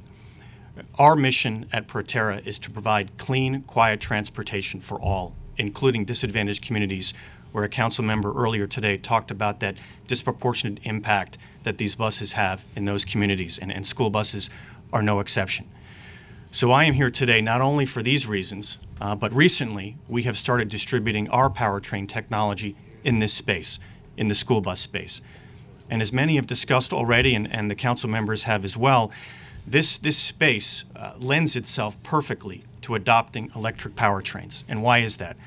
Well, we've already talked about the emissions and the savings and the elimination of emissions, the harmful emissions where kids are exposed while sitting on those school buses. Councilmember, you've mentioned several times being on those buses when you were a teacher and breathing in that air and having to roll down the windows. We are looking at predictable circular routes, which enables easier charging and lower infrastructure costs. We are looking at low annual mileage, which means batteries can be smaller, bringing down the cost of a total bus. And we're also looking at using batteries as grid assets, particularly in those summer months where school buses are not traditionally used. So in September, Proterra announced a collaboration with Daimler. And with that collaboration, we are looking at opportunities to deploy Proterra's electric drivetrain technology with Daimler's commercial vehicle platforms. The first vehicle to adopt that powertrain technology is the school bus. We have co-developed an electric high-performance school bus with Thomas Built Buses called the Safety Liner EC2, powered by Proterra, and we unveiled that at a conference in Kansas City in October. So I hope the takeaway for this panel and these council members is that electric vehicle technology today provides superior performance and a low-cost alternative to the internal combustion engine. Proterra enthusiastically supports this emerging market. We enthusiastically support this amendment, and we very much look forward to providing sustainable mobility options to New York City. Thank you. Thank you. Go ahead. Okay. Good morning. Hello, my name is Peter Rigo. I'm the Chief Commercial Officer for Alliant Electric Co. USA. Thank you for having me today. I wanted to start off with Councilman Drome asked how the Twin Rivers pilot was going. I can let you know it's going well on the Lion side because they just bought 6 more Type C electric school buses 2 weeks ago. So it's going very, very well, and they're scheduled to purchase more in 2019 as well. Also, the Alliant Electric Co. USA is headquartered out of the greater Philadelphia area, and we have facilities throughout the U.S., and we also employ people in the U.S. Just want to put that out there. We're a fully integrated OEM. We make our own batteries, our own chassis, and our own bodies. And we manufacture fully electric trucks and buses, and currently are the leading original equipment manufacturer of electric school buses in North America with over 2 million miles proven and driven, and currently have the largest deployment in electric school buses in the United States. We believe that school buses are a vital part of the New York City transportation infrastructure, reducing traffic at peak travel times and offering the parents of children of New York City the safest form of transportation found anywhere in the world. There are currently 480,000 yellow school buses in operation in the United States. 44,500 operate in the state of New York, over 9,000 of which transport students in the 5 boroughs of New York City. School buses are certainly a great benefit to all New York families who rely on them to bring children into the great learning environments that are provided by the Department of Education. Unfortunately, with that great benefit also comes a negative impact to our health and environment. This fact cannot continue to be overlooked and demands action. Diesel emissions have been proven time and time again by peer-reviewed scientific studies to have vast negative health impacts, possibly increasing cancer rates and contributing immensely to climate change. The wide range of toxins produced by diesel engines are not being emitted at a truck stop or along a major interstate, but they're produced by thousands of school buses in neighborhoods throughout New York City in direct proximity with our most fragile members of society, our children. Studies have shown that diesel exhaust levels inside school buses are 4 times higher than passenger cars and 8 times higher than the average outside air. Asthma is the leading chronic illness and the #1 cause of school absences among children and adolescents in the U.S. In New York City alone, over 84,000 children under the age of 12 suffer from asthma. In some environmental justice neighborhoods, the percentage of children living with asthma is significantly higher than both the New York average and the U.S. average. Zero-emission, fully electric school buses are not experimental. The technology is proven, reliable, and these vehicles are transporting students every day in many parts of the U.S., as locally as White Plains School District in White Plains, New York. They align closely with Mayor de Blasio's New York City fleet electrification goals, as Mark Chambers, director of the Mayor's Office of Sustainability, is quoted as saying, "Electric vehicles are not technologies for tomorrow. They are here now. They are increasingly affordable, and they are a crucial part of New York's NYC goal to creating the most sustainable big city in the world.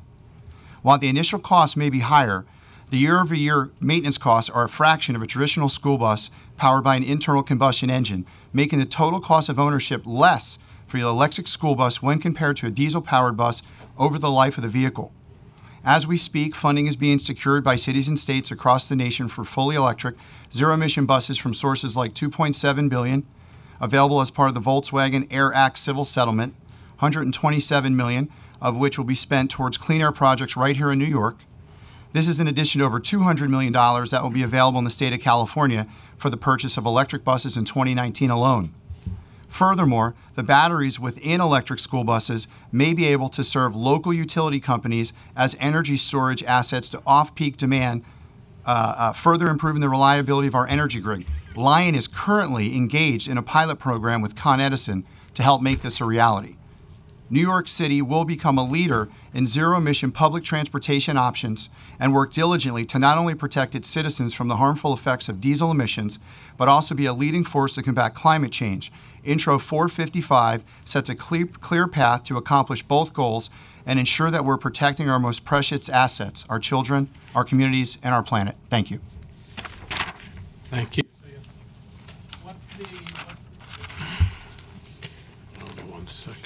So there was a lot of talk about maintenance that the DOE talked about. There were some reports in other states that there were some challenges with maintenance, especially when it came to the heaters.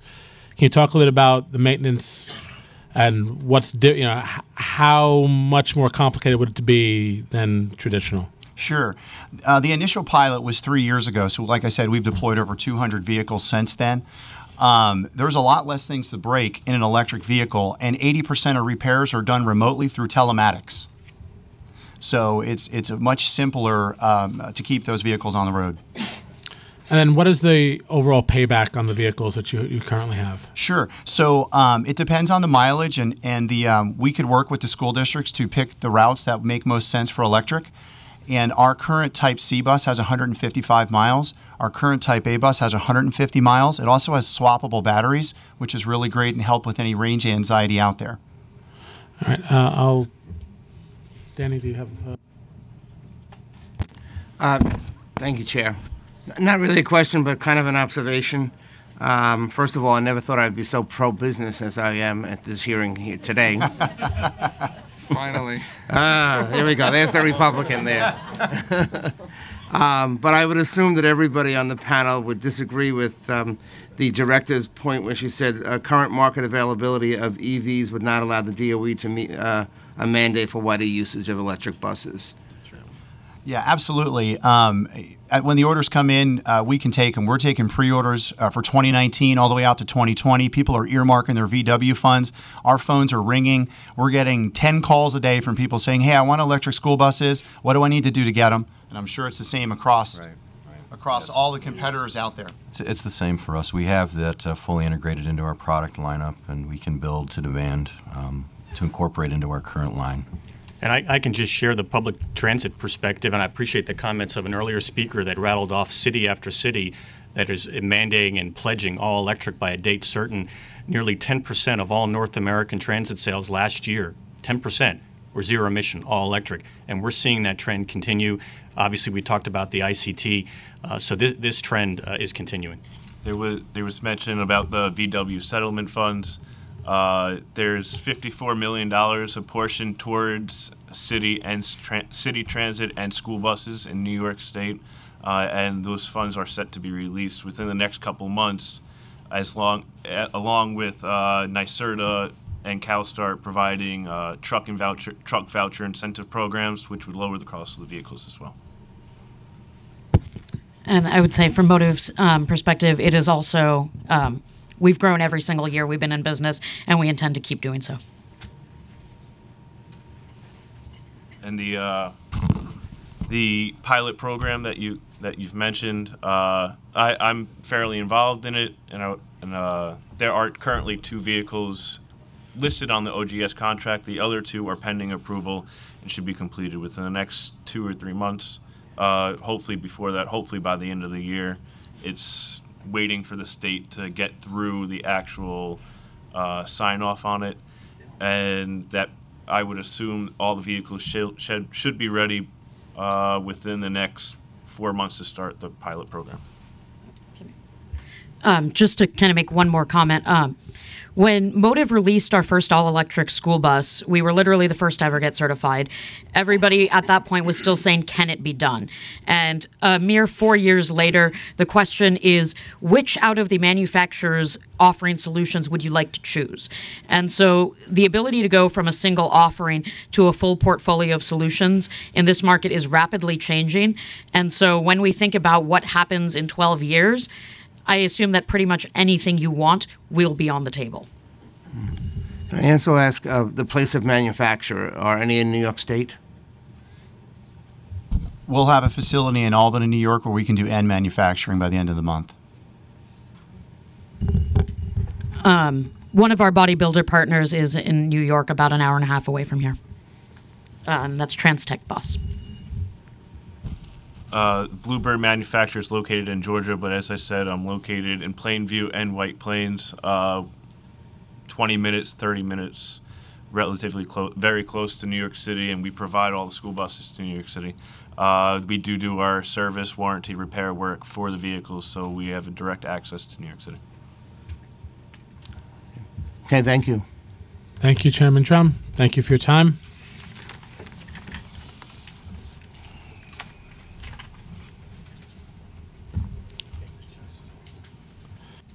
All right, so we have Christine Appa from New York Lawyers for the Public Interest, Samantha Wilt, NRDC, Isabel Silverman, EDF, Brett Tomlinson, Align.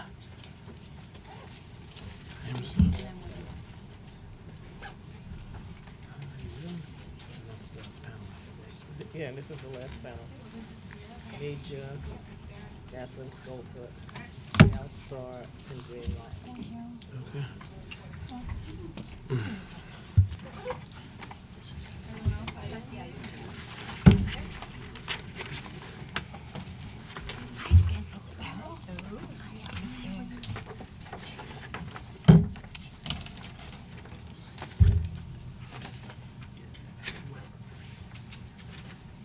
All right, great. Isabel? Shall I start? Okay. Good. Hello. Good morning, Councilmember Constantinides and members of the Environmental Committee. First, I wanted to address some of the issues that came up. So the crankcase ventilation systems have nothing to do with what is coming out of the exhaust pipe at the end of the bus. It has to do with emissions leaking from the engine into the cabin. So somebody testified at the very beginning that the buses that were built before 2006, they're actually pretty dirty because they don't have a filter already built in, that these either have DPFs, diesel particulate filters, or closed crankcase ventilation systems. So that's disturbing because that's not enough. If they only have a closed crankcase ventilation system, these pre-2007 buses, there's still a lot coming out the tailpipe, especially like we heard before, even if they have a diesel particulate filter, if they don't maintain it and it actually gets clogged up with the soot particles, then it's not working. Then it's almost like what happened with Volkswagen where it bypassed the filter, and that's why all these emissions came out. So very important. Get rid of these buses that were built before 2007. So if they don't meet the 2007 emission standards, we should not have them on the road anymore, starting as soon as possible. Then also let's think about the idling. A lot of these school buses, they queue up in front of those schools half an hour before school is out, and they just sit there and idle. So that's going to be another problem that we are solving by going to electric buses, because that's a lot of pollution that is being built up for the people living in that neighborhood, and then of course also gets into the cabin. Okay, so of course we all know about the health benefits of switching to, I don't have to repeat that, switching to electric buses. And of course, we all heard about the in-cabin problems. So let's say if we now currently have the 16-year retirement age for buses, but then we heard one of the manufacturers say that actually after 5 to 10 years, there's already such major problems with these buses that they have to change transmissions and all these major things. So 10 years seems like a good retirement age for these diesel buses, because we just heard it from them that after that we have problems. So 16 years is a very excessive retirement age. I agree with the League of Conservation Voters that with the change, to maybe go to 12 years for the non-diesel buses. So those buses that are already cleaner, the alternative fuel buses like CNG, right now you have 10 years in the bill. Maybe that's a little too strict given that they are so much cleaner than diesel. Maybe give them 12 years, especially for small businesses. I agree with changing it to zero-emission school buses instead of just picking the technology. And then I'm adding something, just listening today to everybody testifying, 2040. Maybe that is a little bit too far away. We're in 2018. So when we go to a 10-year retirement age, maybe we could switch a little sooner actually to electric buses, given how well it's working in other cities and that we have the technology now. I looked into electric school buses 10 years ago together with the Clinton Foundation. We actually worked on this, and it was not viable. The technology was not viable. The batteries were too heavy. They had to be replaced after 6 years. It was too expensive. But now, a few years later, it has become viable, and we heard that today in the testimony. So think about the 2040 deadline. Maybe that could be moved up a little bit. And then, maybe we could put an extension in there, narrowly tailored for financial hardship for school bus companies, and in return, move the date up a little bit. So thank you very much. Thank you. Thank you, Chairman, and thank you, Councilmember Drum, and thank you all for being here. And we're really excited you're taking this on with everything else you're taking on. NRDC and my amazing colleagues have been doing air quality stuff forever, literally almost, and climate. And I know you've heard from everyone that this is a really important thing. And as you know too well, for kids' health and everyone's health and the climate. And we've all heard also about the IPCC and the National Climate Assessment, and it's only getting worse, and it only needs to be sooner.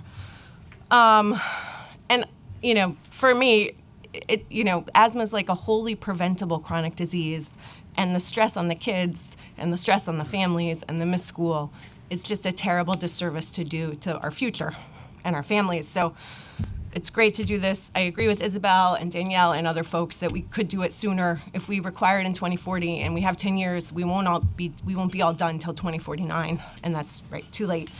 And we heard about the White Plains pilot and pilots all over. We've got 4 buses 20 miles north, and they're doing vehicle-to-grid integration with Con Ed, and they, can feed back in the hot summer peaks when the grid's the dirtiest. It's a great thing.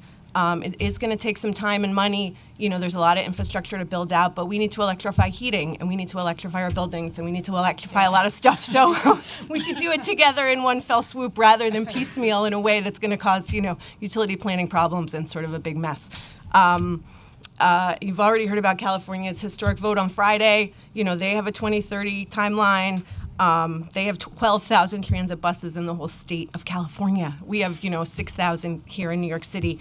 And the MTA is committed. So, there's amazing things going on. We have to do it for our kids. We should do it for everybody. We should do it soon. And that's it. Thanks so much again for all your work on all the issues, but this is particularly important. Thank you. By the way, I think I forgot to state my name for the record. I'm Isabel Silverman, and I'm with Environmental Defense Fund. Did you say your name? Sorry, Samantha Wilt from the Natural Resources of Defense Council. Thank you, Isabel. Sorry. Hi, good afternoon, Councilmember Constantinides. Thank you to the members of the panel, and thank you for everyone for being here and for all the insightful testimony. My name is Christine Appa, and I'm a senior staff attorney at New York Lawyers for the Public Interest. Our organization is a social justice organization, and we're dedicated to protecting and advancing the rights of New Yorkers in need through community empowerment. NYLPE is particularly dedicated to protecting children's environmental health. Our goal here is to highlight the many ways in which Introduction 455 would support and enhance our work in health justice, disability justice, and environmental justice. These are our 3 programmatic areas. The issue of healthier and more efficient busing cuts across all 3 of our programmatic areas, and I'm here to testify in support of this bill. As such, we have committed our resources and networks to pursuing a common goal of better buses for all of New York City school children. NYLPE is actively working towards building a campaign to enhance the busing experience for all children in New York City who rely on contractors from the Department of Education to help them to get to and from school. We have learned thus far that the system is widely inefficient and places considerable strain on the students and their families, particularly students with disabilities. Our research has shown that many of these inefficient bus routes meander through environmental justice communities, which add to already high levels of air pollution and exacerbate levels of respiratory health ailments like asthma. School bus depots are heavily concentrated in environmental justice communities. Using some data from Google Earth and where private bus companies are located, we're able to create the map that you can see on page 3 of our testimony that shows the placement of bus depots throughout the city of New York. And if you look, we use a color coding system where green, the dots that are green show anywhere from 1 to 100 buses. Through blue, orange, and red, as it steps up, it shows the increase in the concentration of buses. If you see the red dots on the map, those are where vehicles that have bus depots that house more than 500 vehicles. And if you look across Brooklyn and Queens, there are 6 of those. And these are also located in areas of East New York, the South Bronx, Red Hook, and Coney Island, and Southeast Queens. These environmental justice communities would benefit greatly from a transition into electric buses. Overall, we stress the importance of shortening the time frame for implementation, and we know that this is possible. As the earlier panel mentioned from Proterra, the MTA is currently transitioning into some of these cleaner buses. And in preparation for that, they conducted a pilot study that spanned for 4 years and went across Europe, Asia, and South America. I believe the city can build on its already present institutional knowledge and to expedite the time frame for implementation. As my colleague mentioned, we have to do this across all sectors, and it would be wise and more efficient if we looked at it from more of a global planning perspective and instituted the infrastructure that we need to electrify our bus fleets to make our buildings cleaner and greener. Overall, NYLPE is dedicated to and committed to enhancing the bus experience, which is everything from where the buses are parked, how the buses run, and how they serve the communities that are most in need. Yellow school buses are an iconic part of our school experience, so let's make them a cleaner and greener one for the children and our future generations. Thank you very much. Christine, thank you.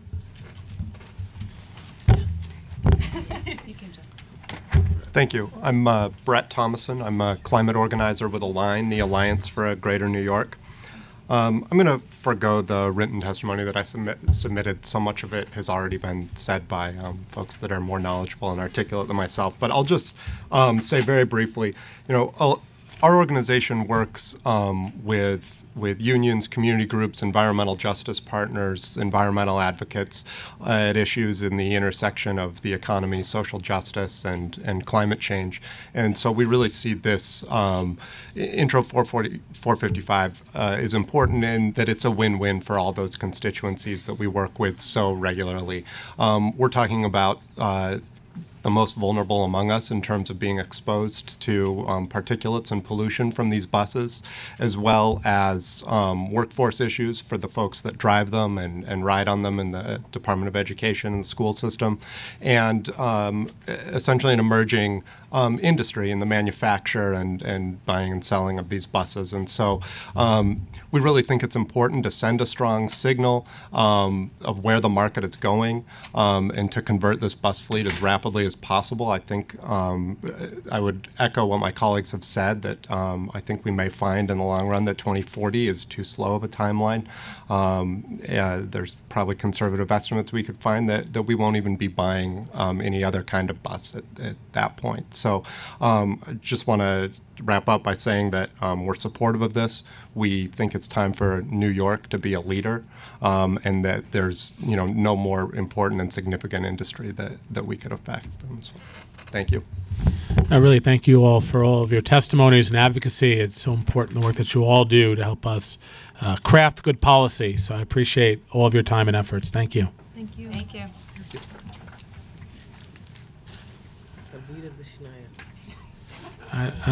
Aditi Vaishnaya, We Act, Dan Welch from CalStart Inc., Emily Wire from Green Cots, and Catherine Skopik. There you are.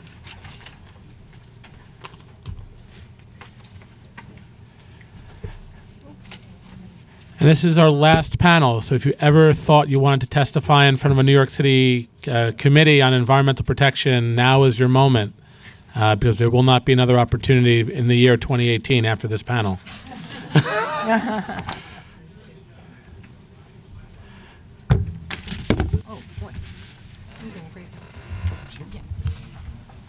Hello. Is this on? Hi, my name is Emily Weir. I'm with Green Lots. We're an electric vehicle charging company. I didn't submit written testimony, but just had a few quick remarks to share. So thank you very much for this opportunity. I'll keep it pretty short and pretty brief. Would like to echo a lot of sentiments that have been said about kind of timeline for this proposal, and that we feel like it could be a lot more, or it could be more ambitious based on where we see technology heading, as well as the overall cost savings that can be realized through implementation of an all-electric school bus fleet. And part of those cost savings really come into play through the type of services that we provide, as well as the other OEMs in the room, to help schedule charging of buses to be at off-peak times, to help manage the batteries of electric vehicles to be dispatched onto the grid and serve as backup power. These are all really important ways in which we're adding into our grid resilience, which is going to be something very important going forward, thinking about how we are resilient to climate change impacts, and having dispatchable power at our disposal. And so these cost savings can be realized by the school district.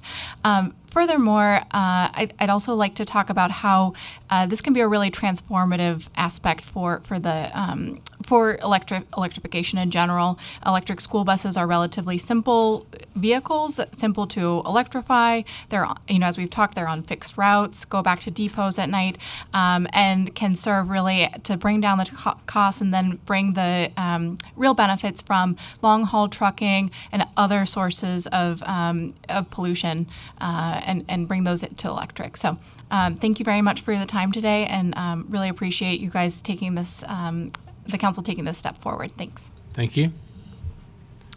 Good afternoon, Chair Constantinides and the Committee on Environmental Protection. My name is Dan Welch. I'm here with CalStart, a national nonprofit transportation organization. I will stick to my prepared remarks so I don't and on, utterly waste your time. So CalStart, very quickly, has offices in California, Colorado, Michigan, and Brooklyn, where I'm based. We're dedicated to the growth of clean transportation technologies that will clean the air, secure the nation's transportation energy future, create high-quality economic opportunities, and reduce greenhouse gas emissions. We have nearly 200 member companies, including large automakers such as Ford, General Motors, Audi, and Daimler, some of the transportation companies you've heard from today, as well as prominent fleets such as UPS and FedEx and major electric utilities. Our Northeast Regional Office in Brooklyn also counts New York City's Departments of Transportation, Citywide Administrative Services, Sanitation, and its Economic Development Corporation, among our closest partners and allies. One unique thing we do here that's been mentioned earlier is that we work closely with state agencies such as the New York State Energy Research and Development Authority, or NYCERDA, to develop and administer medium and heavy-duty clean vehicle incentives for all-electric, hybrid, and compressed natural gas trucks and buses. Through the New York Truck Voucher Incentive Program, NYCERDA has worked with CalStart to fund nearly 600 clean trucks and buses since 2013, including 65 all-electric vehicles. These all-electric vehicle projects include medium-duty delivery vans, heavy-duty yard tractors for ports, and especially of late, transit and school buses. This summer, the program facilitated the Port Authority's introduction of 6 all-electric Proterra buses for use between terminals at JFK.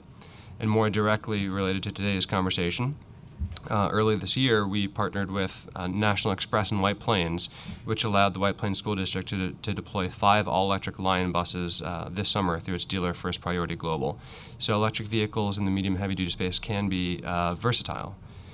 The latest example illustrates that the electric school bus is a rapidly maturing technology. Today, there are hundreds of electric school buses serving communities in North America. These numbers continue to rise as the industry advances and school districts determine the business case and the environmental and public health benefits associated with deploying the zero-emission buses. As recent deployments in White Plains and elsewhere, including in Minnesota, will showcase, electric buses can operate comfortably in cold weather climate. Here in New York City, the MTA is currently operating 10 all-electric transit buses year-round. So several bus manufacturers, and you've heard from them, so I won't go over it, do have currently existing technology. Some of them are purpose-built, and some of them are retrofit, so there's a range of available options. The electric power driving range of these vehicles typically starts at 70 miles and can exceed 100 miles. So that comfortably meets a typical New York City school bus duty cycle. In some cases, bus models have also been redesigned to accommodate New York City's street code restrictions relative to school bus width, which removes a significant potential barrier to there being a viable technology for the city's schools and streets. Because many of these companies have local and regional sales and manufacturing operations, such as you've heard from today, investing in electric school buses would help grow local operations and develop a regional clean vehicle economy. Charging station installations and the creation of new maintenance facilities would also create economic opportunities within New York City. So you've heard plenty about the impact of making reducing pollutants. One thing I'd like to clarify from the NRDC study that's been quoted was that children can be 46 times more likely to develop cancer based off of pollutants and exposure to diesel pollutants. But the negative public health impacts of motor vehicles aren't just limited to the children. Residents in the communities that are situated near major roadways suffer disproportionately from asthma and other lung and heart diseases. The impact of reduced school bus tailpipe emissions would extend to public health and improved air quality in the communities that they serve. Electric school buses' positive health impacts also reduce burdens on the workforce, reducing time and productivity lost due to sickness, and contributing to a healthier population and economy. In a noisy city such as New York, adding silent electric drive technologies to the New York streets creates a societal benefit. Seattle's King County Transit estimated that reduced noise pollution associated with electric buses reduces the estimated social cost of noise by at least 30%, and they used this factor in a cost-benefit decision that led to them adopting only electric transit buses within the next decade. And then lastly, since we were talking about greenhouse gas emissions as well, electric vehicles are a centerpiece of the city's greenhouse gas emissions reduction goals.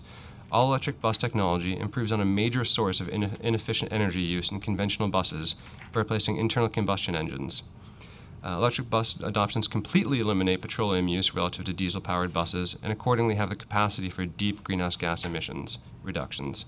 According to Argonne National Laboratory's fleet emissions calculator, the average electric bus emits fewer than 40% of the GHGs per mile as compared to a new diesel-powered school bus. The lifetime emissions of these school buses would reasonably be expected to improve as time progresses, as vehicles charging the New York City region would be tied to an electric grid with the GHG portfolio that the city is committed to improving, with a goal of 80% reduction from 2005 levels by 2050. Investing in electric school buses now brings immediate climate dividends with the very likely outcome of improved performance in the near and long-term future. So to summarize, in electric school bus adoption, New York City has an opportunity to prioritize a market-ready technology that improves living standards and the health of children in their communities. Transition to electric drive also creates a healthier and safer future for those children by reducing carbon and local air pollution.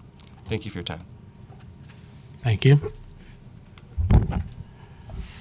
Good afternoon, everybody. My name is Adi Varshne, and I am a community organizer with We Act for Environmental Justice. We Act is a community-based organization that's been making a difference in improving the health of residents of Northern Manhattan for 30 years, and We Act strongly supports Intro 455. A while back, our Dirty Diesel campaign led to the implementation of stringent new bus pollution standards. The MTA switched from diesel fuel to hybrid electrics that reduced tailpipe emissions by 95%. School bus emissions pose an even more serious threat because this toxic exhaust actually accumulates inside the buses where kids are sitting. Diesel emissions, as we've discussed, are a known public health hazard linked to respiratory problems, cardiovascular illness, and cancer. And they're especially detrimental to the developing lungs of the 2 million New York City children who are subject to the direct, prolonged exposure to diesel exhaust as they ride to and from school each day. In some low-income areas of the city, like Harlem, the childhood asthma rate is 1 in 4 compared to 1 in 11 nationwide. Asthma is a major cause of school absenteeism, and this can compound social inequalities in education and even lower a child's likelihood of high school graduation. A child with severe asthma might miss up to 30 days of school in a year. We can't let the way kids are getting to school be one of the reasons why they can't go. That makes no sense. I live in Washington Heights, and a lot of the kids in my building do have asthma, and I've seen the way this puts financial stress on families, my neighbors. When a kid misses school because of asthma symptoms, parents are often forced to stay home from work and lose out on a day's wages. New York families pay over $1,000 a year on asthma-related medical costs per child. In East Harlem, where children are hospitalized for asthma at a rate 3 times the citywide average, median household income is just $35,000, so significantly lower than the city average. The cost burden of asthma is especially onerous for low-income communities of color like ours uptown, which suffer disproportionately from the impacts of air pollution. This is also a labor issue. School bus drivers spend more time on the buses than anyone else and are directly exposed to harmful pollutants in the workplace, and everyone deserves a safe and healthy work environment. We cannot allow bus diesel emissions to continue to exacerbate climate change, endanger public health, hinder our children's educations, and place undue financial strain on New York families. We have the technology and the responsibility to address this. School bus electrification will have real benefits to New Yorkers uptown and beyond for generations to come. We thank the Council for its time and urge the Council to vote in favor of healthy, resilient neighborhoods and to pass this bill. Thank you. Good afternoon and thank you. My name is Catherine Skopik and I'm speaking as a citizen, parent, and I'm also the vice chair of New York City Group Sierra Club and a delegate for the state Sierra Club as well.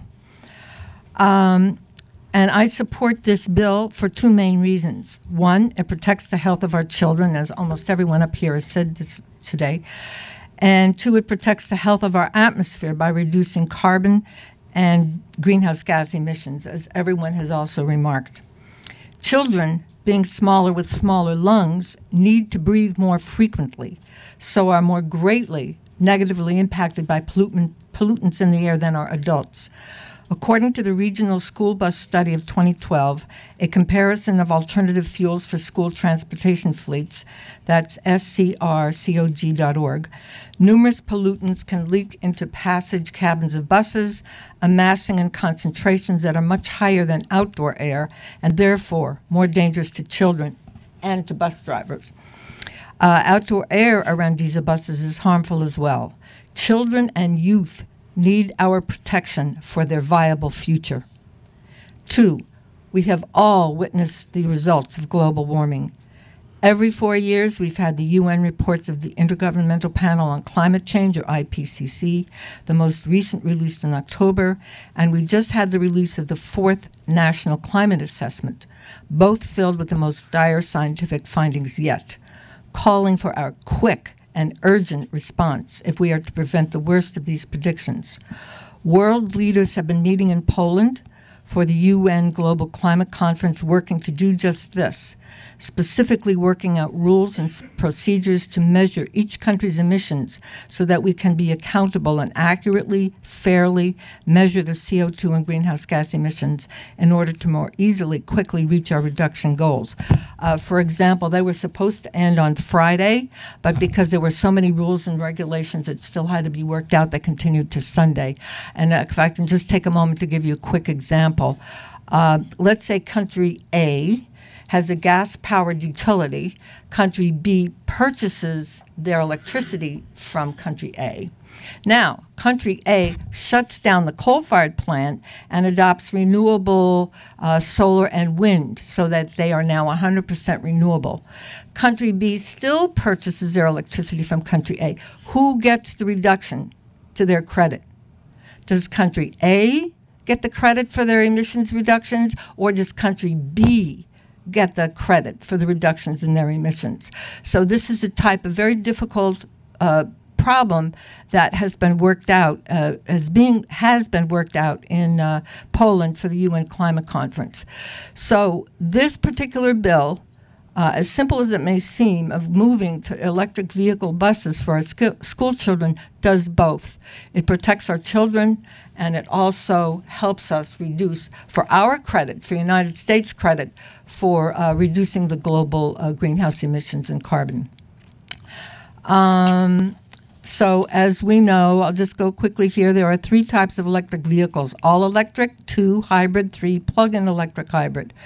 And the first type, all electric, is considered by the EPA to be zero emissions. And I also agree with the comment that was made earlier that we change the term to zero emissions rather than all electric. Okay. All 3 types can cost 2 times more than a diesel bus or more, but costs can be recouped by fuel savings, tax credits, and other governmental funding programs, as well as reduction in maintenance costs. The New York City Council is to be applauded for having introduced this bill, as are all those council members who have signed and those who will sign. My only recommendations are that the date for the transition to all-electric school buses be moved up sooner, as almost everyone has said today. And also, and then after we accomplish this, that we do the same for the public transit systems. And I think that's partly in process, as I've learned today.